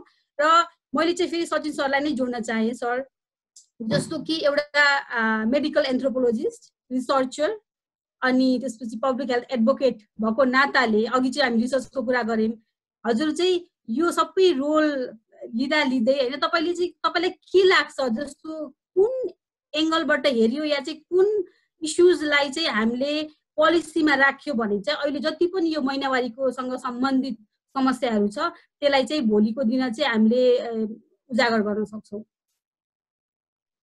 Okay, thank you नुरजी sorry. यो चाहिँ कस्तो हुन्छ भने अब कुन इस्यु मात्रै भनेर एउटै चाहिँ एउटा पाटो यो मात्रै भनेर यो बुलेट एप्रोच चाहिँ हुँदैन यस्तो किसिमको चिजहरूमा। किनभने रिसर्च फाइन्डिङ्सबाट चाहिँ के देखेको छ भने हामी कहाँ नलेजमा पनि नलेजमै क्राइसिस छ, अवेरनेस लेभल नै लो छ, त्यसपछि इन्फर्मेसन नै एबुन्डेन्ट प्रशस्त जति लेभलमा सूचना दिनुपर्ने त्यति नै गइसकेको छैन भन्ने कुरा रिसर्च हामीले गरेको रिसर्च फाइन्डिङ्सबाट देखिसकेपछि एउटा हामीसँग जति पनि एपारेटसहरू एभाइलेबल छ होइन अब कम्युनिटी मोबिलाइजेसन गर्ने केही मिडिया मोबिलाइजेसन गर्ने केही अन्य किसिमका चाहिँ टुल्सहरू एप्लाई गर्ने केही एडभोकेसीका अन्य टुल्सहरू एप्लाई गर्ने के गरे हुन्छ पहिला त एकदमै नलेज अवेरनेस इन्फर्मेसनमा एकदमै काम गर्नुपर्छ अनि त्यसपछि त्यसमा पनि अझ इन्ट्रेस्टिङ चाहिँ एउटा एडुटेनमेन्टको अथवा इन्फोटेनमेन्टको कन्सेप्ट हुन्छ त्यो भने चाहिँ एजुकेसन प्लस इन्टरटेनमेन्ट अथवा इन्फर्मेसन प्लस इन्टरटेनमेन्ट होइन त्यो चाहिँ इन्टरटेन मान्छेलाई इन्टरटेन गराउँदै इन्फर्मेसन दिने अथवा एजुकेसन इन्टरटेन गराउँदै एजुकेसन पनि दिने बोथ होइन एजुकेसन दिएको जस्तो गरेर इन्टरटेन पनि गर्ने इन्टरटेन गरे जस्तो गरेर एजुकेसन पनि गर्ने त्यही भएर इन्फोटेनमेन्ट एडुटेनमेन्टको कन्सेप्टहरूबाट पनि गएर लोकल ड्रामादेखि लिएर पम्पलेटिङदेखि लिएर लोकल क्लबदेखि लिएर रिजनल अनि नेसनल लेभलको सबै एप्रोचहरू नै गर्नुपर्छ एउटा अवेरनेस पाटोमा त काम गर्न कहिले पनि छोड्नु हुँदैन किनभने यो समयको विकास क्रम सँगसँगै नयाँ जेनेरेसन आउँछ अनि नयाँ जेनेरेसन चाहिँ प्रपरली अवेर भएको हुँदैन अनि पुरानो जेनेरेसनले एक लेभलमा पुरा बुझे पनि नयाँ जेनेरेसन बुझिसकेका हुँदैन त्यही भएर यो त एउटा रूपचन्द्र विष्टले भन्नुभएको जस्तै निरन्तर सक्रियताको अभ्यास थाहा भनेर उहाँले भन्नुभएको छ यो इन्फर्मेसन दिने नलेज दिने क्रममा चाहिँ निरन्तर रूपमा सक्रिय नै भइरहनुपर्छ त्यो त एउटा पाटो भइरहन्छ त्यो चाहिँ अब स्टेट एक्टरहरूले गभर्मेन्टले आफ्नो ठाउँबाट सक्रिय भएर नि नन स्टेट एक्टरहरू आफ्नो ठाउँबाट सक्रिय भएर नि अनि मिडिया आफ्नो ठाउँबाट एकाडेमिसियनहरू आफ्नो ठाउँबाट सबै त्यो सक्रियता त त्यो चाहिँ भइ नै रहनुपर्छ अब अर्को एकदमै क्रुसियल मैले चाहिँ अब विभिन्न अस्ति नै त्यो अब राधामा क्लियर गर्न सक्नुहुन्छ होला त्यो अब अस्ति नैदेखि सुनेको मैले चाहिँ एउटा त्यो कुरा अहिलेसम्म पनि थाहा नपाएको सम्भवतः अब चाइनामा पनि भएन भन्ने नै आवाज उठिरहेको छ त्यो भने चाहिँ अब यो मिन्स्ट्रल प्याड चाहिँ कस्मेटिक आइटम अन्तर्गत छ त्यसले गर्दा ट्याक्सै बढी लाग्छ त्यसलाई चाहिँ एसेन्सियल आइटम अन्तर्गत राख्न सक्यो भने ट्याक्स कम लाग्छ र मान्छेलाई चाहिँ यो सहज हुन्छ यो चाहिँ इकोनोमिकली पनि अलिकति सस्तो पर्छ भनेर त्यत्रो एडभोकेसी गर्दाखेरि पनि यो चाहिँ कतै पनि नसुनिएको यो अझ पनि उही प्रोसेसमै राखिरहेको जस्तो लाग्छ होइन मलाई जहाँसम्म लाग्छ नेपालमा पनि भएको छैन र अस्ति उहाँको केसमा पनि एसेन्सियल आइटममा राखेन के भन्छ त्यो चाहिँ अप्सनल आइटममै राखेर त्यो प्याड चाहिँ सस्तो गरिएन भनेर त्यहाँ आवाज उठिरहेको अवस्था थियो त्यसले गर्दाखेरि हामीले किन यो चाहिँ अहिलेसम्म पनि मिनिस्टर प्याडलाई चाहिँ एउटा एसेन्सियल आइटममा राखेर यसको ट्याक्स लो गराएर इजी एक्सेस दिन सकिरहेको छैनौँ भन्ने क्वेसन हामीले एकदमै स्ट्रङली उठाउनु पर्ने अवस्था छ अर्को एउटा चाहिँ ल कन्ट्री लेभलमा सेन्ट्रल लेभलमा यिनीहरूको चाहिँ वेलफेयर एप्रोचबाट हेर्दाखेरि होल कन्ट्रीले त्यो अहिलेसम्म त्यो डिसिसन लिन सक्ने यिनीहरूको मन मुटु भइसकेको छैन स्टेटको आफ्नो ठाउँमा छ तर कुनै न कुनै गाउँपालिकाले कुनै न कुनै नगरले त कमसेकम यो आफ्नो नगर क्षेत्रको आफ्नो गाउँ क्षेत्रको महिलाहरूलाई किशोरीहरूलाई फ्रीमा प्याड दिने चाहिँ एउटा एकदमै राम्रो पोजिटिभ उदाहरण त प्रस्तुत गरे हुने त्यतिसम्म पनि हामीले कसैले गरेको अहिले सुन्न पाएको छैनौँ कि ताकि एउटा नगरपालिकाले गर्यो एउटा गाउँपालिकाले गर्यो भने त्यो अरूलाई पनि त्यो पोजिटिभ इक्जाम्पलहरू चाहिँ रेप्लिकेसन हुन्छ क्या अरूलाई पनि गर्न मन लाग्छ यति त हो नि यतिले गर्दा यत्रो महिलाहरू किशोरीहरूलाई खुसी बनाउन सकिन्छ उनीहरूको हाइजिनमा चाहिँ मिनिस्ट्रल हाइजिनमा सपोर्ट हुन्छ भने हामी किन नगर्ने भनेर हुनुपर्ने ठाउँमा त्यति पनि गर्न नसकेको अवस्था छ अब अहिले यो बजेटकै कुरा गर्ने हो भने एकदमै लोकल लेभलमा बजेट एकदमै धेरै गइरहेको र विकास एक्टिभिटी नभएर फ्रिज भएको भन्ने अवस्थामा अब फिर्ता जान्छ बजेट भनेको अवस्थामा एउटा प्याड एउटा सिम्पल एउटा टोकन अफ लभ जस्तो होइन एउटा एप्रिसिएसन जस्तो हुन सक्ने ठाउँमा पनि त्यति पनि गर्न नसकेको यो कुरा त यति धेरै ठाउँमा उठिसक्यो तै पनि कसैले पनि त्यो डिसिजन चाहिँ गर्न नसक्ने रहेछ हामी साँच्चै त्यो प्याड चाहिँ दिन्छौँ भन्ने एउटा कुरा होइन त्यसले गर्दा अब दुईटा पाटो आफ्नो ठाउँमा छ एकदमै यो चाहिँ इनपुट दिनुपर्दा अघि नै मैले भनिहालेँ हामी कहाँ अहिले यो 20 सेकेन्ड हात धुनुपर्छ भनेर कोभिड-19 रिलेटेड सेफ्टी हाइजिनमै पनि साँच्चै नै हाम्रो पपुलेसनले 20 सेकेन्ड रित पुर्याएर हात धुनलाई नै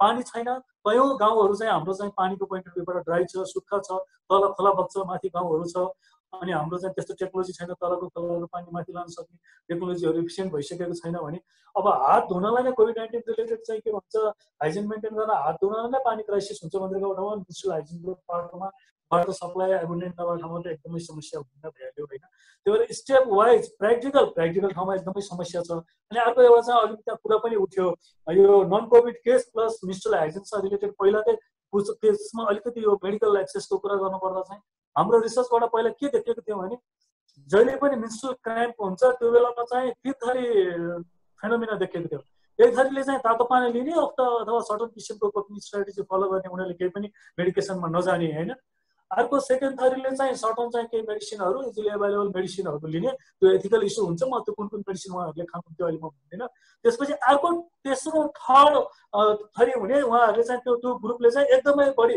मेन्स्ट्रुअल क्र्याम्पलाई चाहिँ नि नेचुरल्ली नै त्यो पेनलाई चाहिँ रिलिफ गर्ने कोपिङ स्ट्राटेजीमा जानुभन्दा पनि एकदमै एक त मेडिकलाइज गर्ने त्यहाँमाथि ओभर मेडिकलाइज गर्ने एकदमै बढी पेन किलरहरू लिने अन्य चिजहरू लिने होइन त्यहाँ रिसर्चमा आएको छ त्यो ड्रग नाम सबै त्यसले गर्दाखेरि यो चाहिँ पाटो देखेको छ तिनै थरी चाहिँ पाटो देखेको छ मेडिसिन लिँदै नलिने मेडिसिन अलिकति माइल्ड लेभलमा लिँदैन मेडिसिन धेरै लिने त्यसले गर्दाखेरि यो क्र्याम्प रिलेटेड चाहिँ काउन्सिलिङहरू राम्रो भएन भने पनि मान्छेहरूले चाहिँ सेल्फ मेडिकेसनमा जाने एकदमै बढी सम्भावना हुन्छ सेल्फ मेडिकेसन आफैमा चाहिँ मेडिकल माल प्र्याक्टिसको चाहिँ एकदमै उ हो अनि हामी ओभर द काउन्टर ड्रग भन्छ सिधै गएर चाहिँ त्यो औषधि किन्ने पनि एकदमै चाहिँ सेल्फ मेडिकेसनको प्र्याक्टिस अन्तर्गत पर्ने समस्याग्रस्त कुराहरू भयो अनि अर्को एउटा चाहिँ अब अघि प्याडको कुरा गरियो एका थरीलाई एभाइलेबलै छैन एभाइलेबल नभएको ठाउँ कसरी एभाइलेबल हुने आफ्नो ठाउँ छ अर्को ठाउँ चाहिँ लकडाउन जति टाइट भयो अनि सेफ्टी हाइजिनकै पोइन्ट अफ भ्यूबाट नजिकैको पसलमा अथवा फार्मेसीमा जान नसक्ने अवस्था भएपछि त प्याड किन्न जान नै एक त मेडिकल एक्सेसलाई जान अघि एकजनाले उठाउनु भएको हाम्रो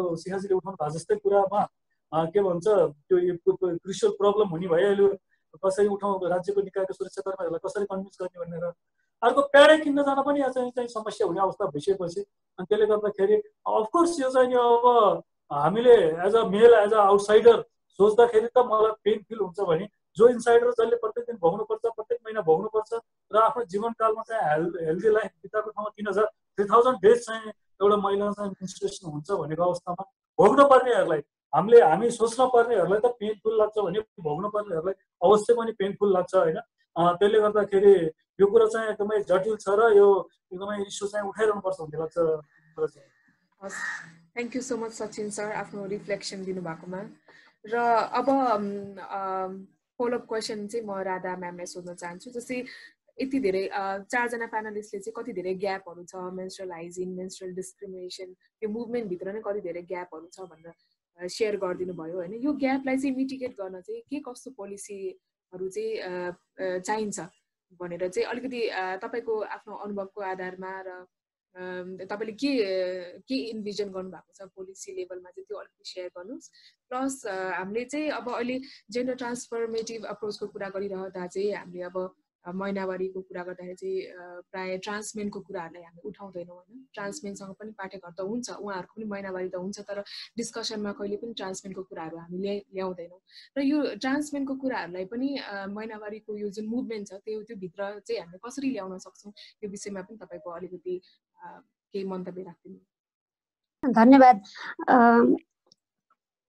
सबैभन्दा पहिला हामीले अघि साथीहरूले बोल्नुभयो नि शिखाजीले सरसफाइ देखेको कुरा अथवा भन्न नसकेको कुरा के अरे सुस्मिता बहिनी होइन सुस्मिताजीले आफ्नो कस्तो राम्रो पावरफुल स्टोरी सेयर गर्नुभयो। तर त्यो जुन ट्रान्सफर्मेसन हुनुभन्दा अगाडि परिवर्तन हुनुभन्दा अगाडि उहाँको कथा सचिनजीले भनेको सबै पृष्ठभूमिमा सबैभन्दा पहिला चाहिँ हामीले न्यारेटिभ चेन्ज गर्नु पर्यो के। न्यारेटिभ चेन्ज गर्ने भनेको चाहिँ जुन हाइजिन हाइजिन हाइजिन सरसफाइ भनिरहेछौँ नि सरसफाइको कुरा गर्नु नै गलत कुरा हो के। सरसफाइ महत्त्वपूर्ण छ सरसफाइ आवश्यक छ तर सरसफाइका कारणले गर्दा जस्तै मलाई अहिले म लकडाउनमा बसेर कोठामा बसिरहेको छु एउटा फ्ल्याट परिवारसँग बसिरहेको छु र मैले चाहिँ मसँग प्याड छ कपडाको अथवा कप अथवा चाहिँ बजारको 101 छ भने पनि मैले चाहिँ तिर्खा लागेको बेलामा त्यो पानी खान पाउँदिनँ भोक लागेको बेलामा खान पाउँदिनँ भान्सामा गएर छिर्न पाउँदिनँ भने त्यसले चाहिँ डिग्निटी एस्योर गर्दैन होइन। तपाईँलाई पुरुषहरूलाई आज कोभिडको बेलामा हामीले चाहिँ बेलाले भन्नुभयो चाहिँ गाउँमा जसले चाहिँ कट्टु नै थाहा छैन त्यो गाउँमा पनि त रक्सी त ल्याउँछ चुरोट त सबैले किनेर ल्याउँछ पुरुषहरूलाई चाहिने कुरा त सबै कुरा ल्याउँछ भनेपछि मान्छेलाई यो कुरा सामान्य कुरा हो भनेर भन्नका लागि चाहिँ संसारभरि नेपालको मात्रै कुरा होइन संसारभरि नै मर्यादित महिना अथवा महिनावारी भएका बेलामा मर्यादापूर्वक जिउन पाउनुपर्छ यो मानव अधिकारको दृष्टिकोणले हेरिनुपर्छ भन्ने दृष्टिकोणले चाहिँ अभियान नै सुरु भएको छैन। अभियान सुरु भएको इतिहासै हेर्ने भने सन् 2014बाट हो। त्यो 14बाट आउने पनि खालि उसमा मात्रै केन्द्रित भयो सरसफाइमा मात्रै केन्द्रित भयो। सरसफाइले कुनै पनि हालतमा चाहिँ मर्यादापूर्वक जुन तपाईहरुले अघि भनिरहनु भएको समस्याहरु कुनै पनि समस्याहरु चाहिँ यसले सम्बोधन गर्न सक्दैन। त्यसैले फर्स्ट चाहिँ न्यारेटिभ चेन्ज गर्न पर्यो। त्यो भनेको चाहिँ हाइजिन टु डिग्निटी अथवा सरसफाइको कुरा भन्दा मर्यादाको कुरा चाहिँ जानु पर्यो। मर्यादा चाहिँ एउटा होलिस्टिक एप्रोच भयो, मानव अधिकारको दृष्टिकोणले हेर्ने भयो। ओम टु टोमको दृष्टिकोण भनेको पेटमा आएदेखि मृत्यु पर्यन्तसम्म हेर्ने दृष्टिकोण भयो भने यो दृष्टिकोणबाट कुनै पनि किसिमको भेदभाव हेला होचो छुवाछुत केही पनि हुन हुँदैन भन्ने चाहिँ पहिलो नम्बरको सिद्धान्त अवलम्बन गर्न पर्यो। दोस्रो सिद्धान्त भनेको अघि पनि मैले भनेको थिएँ, WHO, UN, SID, गभर्नमेन्टहरु, policy maker अब चाहिँ के अरे उनीहरुको पोलिसी डकुमेन्ट स्टेटमेन्टहरु प्रेस रिलिजहरु सबै कुरा चेन्ज गर्न पर्यो। Dignified minstrel friendly and gender responsive policy भनेर भनिएन भने we can not make it happen all हैन। हामीले यो चाहिँ एकदमै यस्तो टाइमिङ हो, यस्तो अपर्च्युनिटी हो कि हामीले चाहिँ के अरे केन्द्रीय ग्लोबल लेभलदेखि लिएर वडा गाउँपालिकाको नगरपालिका स्तरसम्ममा नै पोलिसीको स्टेटमेन्ट फ्रेजिङ नै चेन्ज गर्न पर्ने छ। त्यो कुरा गर्न पर्यो। अर्को महत्त्वपूर्ण कुरा भनेको जो सङ्घ संस्थाहरू, व्यक्तिहरू, अधिकार कर्मीहरू चाहे चाहिँ अनुसन्धानकर्ता अथवा पैरवीकर्ता अथवा चाहिँ एनजिओमा काम गर्ने जो मानिसहरू मानव अधिकारमा, यौन तथा प्रजनन स्वास्थ्य अधिकारमा, महिला अथवा लैङ्गिकतामा आधारित हिंसा न्यूनीकरण गर्नका लागि चाहिँ काम गर्छन्, शान्तिमा मानव अधिकारमा काम गर्छन्, ती सबै संस्थाहरूको एउटा चाहिँ फर्स्ट प्रायोरिटी भनेको, फर्स्ट फोकस भनेको, फर्स्ट इन्ट्री पोइन्ट भनेको चाहिँ डिग्निफाइड मेन्सुरेसन हुन पर्यो। त्यति भयो भने मात्रै हामीले चाहिँ सबै खाले समस्याहरू, तपाईको त्यही क्वियरको कुरा आउँछ, त्यही ट्रान्समेनको कुरा आउँछ, त्यही डिजेबलको कुरा आउँछ, त्यही चाहिँ रुरल वुमेनको कुरा आउँछ, त्यही माइग्रेन्ट वुमेनको कुरा आउँछ, त्यही चाहिँ के अरे डक्टरको कुरा आउँछ। डिग्निटी भन्ने बित्तिकै मानव अधिकारको दृष्टिकोणबाट हेर्नुपर्छ भन्ने बित्तिकै यसले चाहिँ हरेक तह र तथ्यमा कसलाई के आवश्यक पर्छ, उसको प्रायोरिटी के हो भन्ने हिसाबले जान्छ। किनभने यसले डिसेग्रिगेट डेटा भयो। अस्पतालमा यो अस्पतालमा काम गर्ने मान्छेहरू कतिजना चाहिँ मेन्सुरेसन हुन्छन्, को क्विर छ, को चाहिँ के छ, यसले कस्तो खालको उसलाई टाढै कपडाकै प्याड अथवा बजारकै प्याड लाउनु पाउनु पर्छ अथवा मात्रै राम्रो हो भन्ने पनि त हैन। त्यसभित्र पनि थुप्रै चोइसेसका कुराहरू छन्, के अरे काउन्सिलिङका कुराहरू छन्, मान्छेको चोइसको कुरा छ। त्यसै कारणले गर्दाखेरि त्यो कुरा इम्पोर्टेन्ट छ जस्तो लाग्छ। हामीले जहिले पनि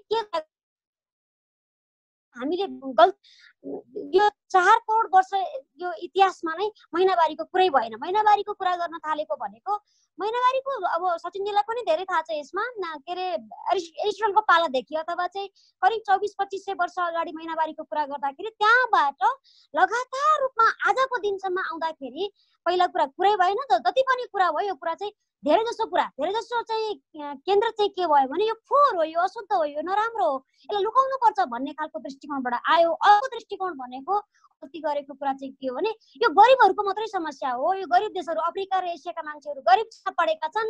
नेपालको सन्दर्भमा सुदूरपश्चिममा बस्ने मान्छेहरूले केही पनि जान्दैनन्, उनीहरूलाई केही पनि आउँदैन। यो चाहिँ गरिब भएर यो प्याड बाँड्नुपर्छ, यो पिरियड प्युबर्टी अथवा यिनीहरूलाई पहुँच छैन, यिनीहरूलाई चाहिँ के अरे यो ट्याम्पोन यो महँगो भयो, यसमा ट्याक्स लागिरहेको छ, यसलाई लग्जरीको रूपमा लियो। यी सबै कुराहरू चाहिँ के अरे सामान्य लाग्छन् तबसम्म हामीले चाहिँ डिग्निटीको कुरा गर्दैनौँ। भनेपछि यसलाई चाहिँ मानव अधिकारको दृष्टिकोणले हेरेर यो चाहिँ इसेन्सियल ड्रग सप्लाई अथवा इसेन्सियल लजिस्टिक सप्लाई भित्र पार्ने बित्तिकै यसको ट्याक्सको कुरा अटोमेटिकली रेस्पोन्स हुन्छ। यसको चाहिँ कुन चाहिँ प्याड मलाई के मन पर्छ, जस्तै मैले अहिले मेन्स्ट्रुअल पेन्टी लगाउँछु के, जुन चाहिँ स्पेशल मेन्स्ट्रुअल पेन्टी भनेको महिनावारी हुँदाखेरि मात्रै लगाउने, त्यसको पनि फेरि डिजाइनहरू फरक छ। पहिलो दिन कुन लाउने, दोस्रो दिन कुन लाउने भन्ने खालको छ। जस्तै सबै मान्छेको नलेजको पनि इन्फर्मेसन चाहियो, उसलाई चोइसको पनि कुरा चाहियो भने चाहिँ जति पनि कुराहरू छन् नि ती सबै कुराहरूलाई सम्बोधन गर्नको लागि चाहिँ डिग्निटीको कुरा गर्नुपर्छ। अनि अर्को के देखिन्छ भने मिडियाको कुरा गर्दा मिडियाले पनि जहिले पनि के गर्छ, यो चाहिँ हिन्दू ओल्ड ट्रेडिसन हो भनेर इन्टरनेट मिडियाले हाइलाइट गरेको हुन्छ। नेपालको मिडियामा अब अघि शिखाजीले कुरा गर्नुभयो, खुसी लाग्यो, राम्रो लाग्यो, कोही साथीहरूले गर्नुहुन्छ। तर पनि कस्तो छ भने एकदमै चाहिँ एकदमै एकहोरो, एकदमै चाहिँ विश्लेषण नगरिकन गरिएको अवस्था छ। तर समथिङ इज बेटर नथिङ हैन, सुरुवात त भएको छ। तर पनि हामीले चाहिँ यो सबै धर्ममा छ, संसारैभरि, America, Europe, Australia, Asia, Africa सबै धर्ममा छ, सबै धनी गरिब सबै ठाउँमा छ। पढेको नपढेको जुनसुकै पेसा अवलम्बन गरे पनि के अरे त्यो महिला पुरुष क्विर ट्रान्समेन मेन मात्रैको कुरा गरौँ, पण्डितको मात्रै कुरा गरौँ, मेनले पनि आफूलाई लिमिट गर्छ नि त, हामीले त्यो पर्सपेक्टिभबाट हेरेकै छैन होइन। अनि यो चाहिँ थ्रुआउट द लाइफ साइकलको इम्पोर्टेन्टको कुरा हो भन्ने दृष्टिकोणबाट हेर्नका लागि चाहिँ डिग्निफाइड मेन्सुरेसन हो, जसको लागि जब तपाईँले महिनावारीको कुरा गर्ने बित्तिकै त्यसलाई चाहिँ डिग्निटीको पर्सपेक्टिभबाट हेर्नुपर्छ। महिनावारीका कुरा मर्यादा केन्द्रित नभई हुँदैन पुरा भन्ने चाहिँ अहिले नेपाल सरकारले यो 2020 को लागि चाहिँ नाराको रूपमा पनि लिएर आएको छ होइन। यो दृष्टिकोणबाट गइएन भनेदेखि हामीले थुप्रो मूल्य चुकाउनु पर्छ। हामीले वास्तव जुन खालको चाहिँ पैरवी जुन खालको कार्यक्रमहरू गरेका छौँ, एकदमै डोनर ड्रिभन कार्यक्रमहरू गरेका छौँ। अहिले नेपालमा चाहिँ झन्डै एउटा MHMP अलायन्स भनेर एउटा अलायन्स छ, त्यसको फाउन्डर म पनि हो। तर त्यो अलायन्स के अरे हाइजिनलाई एज अ अपर्च्युनिटी, तर हाइजिनलाई कसरी युज गर्ने, कसरी चाहिँ म्याक्सिमाइज गर्ने भन्ने कुरा हामीले ध्यान दिनुपर्छ नि। डे त any day we can use it के। हामीले इन्टरनेसनल HIV डे, इन्टरनेसनल चाहिँ डिजेबल डे, जुनसुकै डे पनि एउटा अपर्च्युनिटीको रूपमा लिने हो। यो महिनावारी चाहिँ 5औं महिना जनवरी फेब्रुअरी मार्च अप्रिल मे गरेर 5 दिनलाई मानेर 5औं महिना चुज गर्नु चाहिँ राम्रो कुरा हो। तर नेपालमा नेपाल सरकारले डिग्निफाइड मेन्सुरेसनको संसारमै इतिहासमा हेर्ने हो भने मर्यादित महिनावारी नेपालको इनिसिएसन हो। त्यसमा चाहिँ यसमा काम गर्न खोज्दा विभिन्न कार्यक्रमहरू गर्दा गर्दै नेपाल सरकारलाई नसगाएर हाइजिनको मात्रै कुरा गरेर हाइजिनकै एजेन्डाहरू, हाइजिनकै नारा ट्याग गर्ने, प्रोग्रामहरू गर्ने गर्दाखेरि चाहिँ हामी तयार छैनौँ। सबभन्दा पहिला चाहिँ हामी तयार हुनुपर्छ। सरकार, एनजिओमा काम गर्नेहरू, पत्रकारहरू के अरे तयार हुनुपर्छ र घर घरमा चाहिँ यसका लागि वार्ता हुनुपर्छ, बहस हुनुपर्छ। तब मात्रै हामी चाहिँ साँच्ची नै मर्यादापूर्वक पाउने अधिकार गर्न सक्छ भन्ने चाहिँ मेरो विश्वास हो। हस्, धन्यवाद राधा म्याम। एकदमै राम्रो कुराहरू उठाउनु भयो राधा म्यामले, जस्तै न्यारेटिभलाई नै चेन्ज गर्ने र मेन्स्ट्रुएसनलाई चाहिँ हाइजिनको लेन्सबाट मात्र भन्दा पनि ह्युमन राइट लेन्सबाट चाहिँ हेर्नु पर्यो, जसले गर्दाखेरि चाहिँ यो सम्पूर्ण जति पनि ग्यापहरू छ त्यसलाई चाहिँ हामी मिटिगेट गर्न सक्छौँ। र अब सुस्मितालाई क्वेसन सोध्नु पर्दाखेरि चाहिँ अब सुस्मिताले घरमा चाहिँ कसरी चेन्जेसहरू ल्यायो यो त तपाईँले सेयर गरि नै सक्नुभयो होइन। जस्तै साथीभाइहरूमा पनि तपाईँ एज अ चेन्ज मेकर कति धेरै कुराहरू उठाउनुहुन्छ महिनावारीको, त्यसमा चाहिँ कति धेरै कस्तो च्यालेन्जहरू भोग्नु परेको छ। र अहिले 21st सेन्चुरी अहिले 2020 हुँदाखेरि पनि हामी महिनावारी स्टिग्मासँग रिलेटेड कुराहरूमा चाहिँ एडभोकेसी गरिराख्नु परेको छ होइन। यसको आवश्यकता चाहिँ कसरी पर्यो होइन, यसमा चाहिँ अलिकति तपाईँको के छ अनुभव, यो अलिकति सेयर गरिदिनु। धन्यवाद प्रश्नको लागि। यो महिनावारी भन्ने बित्तिकै के बुझिन्छ भने नेपालमा पश्चिम समाजको साथसाथै अब सुदूरपश्चिम समाजको मात्रै समस्या हो भनेर बुझ्ने गरिन्छ। किनकि त्यहाँ त अब छाउगोड छ, त्यो भएर देखिन्छ त्यहाँको समस्या देखालो छ। तर अब अन्य क्षेत्रमा पनि यो समस्या उति नै छ होइन। अन्य क्षेत्रमा अथवा सहरहरूमा, काठमाडौँमा पनि अब छाउ बिल्डिङ भनौँ न, अब त्यहाँ छाउगोड नभए पनि त्यहाँ छाउ बिल्डिङ त यथावतै छ। अब त्यो कारणले गर्दा यो महिनावारीको विषयमा किन कुरा गरिनुपर्छ भन्ने जस्तो लाग्छ भने, म एउटा नर्स हो अथवा म चाहिँ अहिले विशेष त अब महिला स्वास्थ्यमै चाहिँ मास्टर्स गर्दाखेरि पनि अब विभिन्न स्वास्थ्य कर्मीहरूसँग हाम्रो अब काम हुन्छ, अब विभिन्न स्वास्थ्यसँग काम गर्छ। त्यो गर्दाखेरि यस्तो स्वास्थ्य कर्मीको जमात पनि छ कि जो उहाँहरूलाई थाहा छ महिनावारी भनेको एउटा नर्मल फिजियोलोजिकल प्रोसेस हो। अब तैपनि उहाँहरू महिनावारी बार्नुहुन्छ के, दिउँसभरि उहाँहरू चाहिँ अब आउनुहुन्छ, अब गाउँमा सिकाउनुहुन्छ होइन, महिनावारी बार्नु हुँदैन, महिनावारी घरमा छुवाछुत गर्नु हुँदैन होइन, यो भनेको एउटा नर्मल फिजियोलोजिकल प्रोसेस हो भनेर चाहिँ सिकाउनुहुन्छ। तर बेलुका गएर उहाँ चाहिँ घरमा चाहिँ आफै चाहिँ महिनावारी बार्नुहुन्छ। अनि यो चाहिँ अब यो पवित्र त भएन नि त होइन। अब इन्फर्मेसन छ तर उहाँहरू चाहिँ अवेर हुनुहुँदैन के होइन। इन्फर्मेसन भएर मात्रै भएन, अब आफू त अवेर पनि हुनु पर्यो, ज्ञान मात्रै भएर भएन, आफू त व्यवहारमा पनि लागू गर्नु पर्यो भन्ने कुरा लाग्छ। अब हामीले यो कुराहरू किन अहिले उजागर गर्नुपर्छ, अझ किन हामीले अब भर्खर राधा म्यामले भनेको जस्तै घर घरमा, टोल टोलमा, स्कुलमा, सोसियल मिडियामा महिनावारी सम्बन्धी कुरा गर्नुपर्छ होइन। जब हामीले कुरा गर्छौँ तब मात्र महिनावारी सम्बन्धी समस्याहरू उजागर भएर आउँछन् होइन। योसँग सम्बन्धित अब स्टिग्माहरू जस्तै अब मिथ्याहरू चाहिँ हामी उजागर गर्न सक्छौँ र त्यसलाई बिस्तारै हामी कसरी हुन्छ निर्मलीकरण गर्नेतिर लाग्छौँ। अब जब कुरा हुन्छ तब मात्रै समस्याहरू पहिचान हुन्छ, क्ल्यारिटी गरिन्छ र समाधानको समाधानतिर लागिन्छ। त्यही भएर चाहिँ महिनावारीको कुराहरू चाहिँ अब विशेष त अब घर घरमा आमा बुवाले होइन, अब हजुरआमाले, अब स्कुलमा टिचर्सहरूले, अब साथीभाइहरूमा चाहिँ कुरा गरिनुपर्छ। यो एउटा एकदम इम्पोर्टेन्ट विषय हो जस्तो लाग्छ मलाई। धन्यवाद सुस्मिता। पक्कै पनि जस्तो हामीले चाहिँ महिनावारीको कुरालाई नर्मलाइज गराउनलाई र एउटा यो महिनावारी भनेको डिग्निटीको कुरा हो, न कि शरम र लाजको कुरा हो भनेर स्थापना गर्नको कारण गर्नको लागि नै हामीले चाहिँ यो पक्कै पनि अझै पनि धेरै नै कुरा गर्नुपर्ने आवश्यक छ।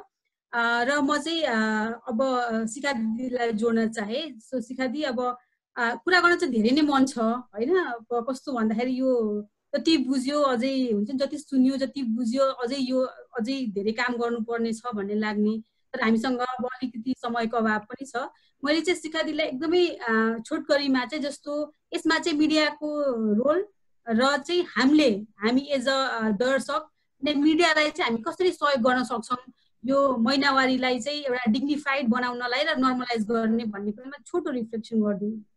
जस्तो यसको लागि चाहिँ अगाडि पनि धेरै कुराहरू आइसकेका छ, मैले त्यहीबाट नै समअप गर्न चाहन्छु होइन। जस्तो यसको लागि चाहिँ म नै हो कि सुरु गर्ने भनेको। अगाडि सुस्मिता बहिनीले घरको फ्रेन्ड्सको कुराहरू पनि जोड्नु भयो। अब घरको फ्रेन्ड्सको कुराहरू जाँदाखेरि सर्टेन भ्याल्युजहरू चेन्ज हुनलाई टाइम लाग्छ होइन। जस्तो अहिलेको बरु नियरको जेनेरेसनको छ त उसलाई टार्गेट गरेर बरु हामीले बिस्तारै बिस्तारै कन्भिन्स गर्न सक्छौँ होला, तर मेन चेन्जर चाहिँ म नै हुनुपर्छ। जस्तो अब मलाई म मेरै उदाहरण दिउँ, अगाडि पनि मैले भने मेरो छोरी छ भनेर, अब उसले सिक्ने उसले बुझ्ने भनेको मलाई हेरेर हो होइन, अब फ्यामिली हेरेर भयो। र यसको लागि चाहिँ जब मैले अलिकति मेरो बिहेभियरमा चेन्ज लिएर आउँछु अनि त्यसपछि उसले पनि त्यही कुराहरू एडप्ट गर्छ नि त। सो चेन्जर भनेको चाहिँ हामी आफैबाट नै हो।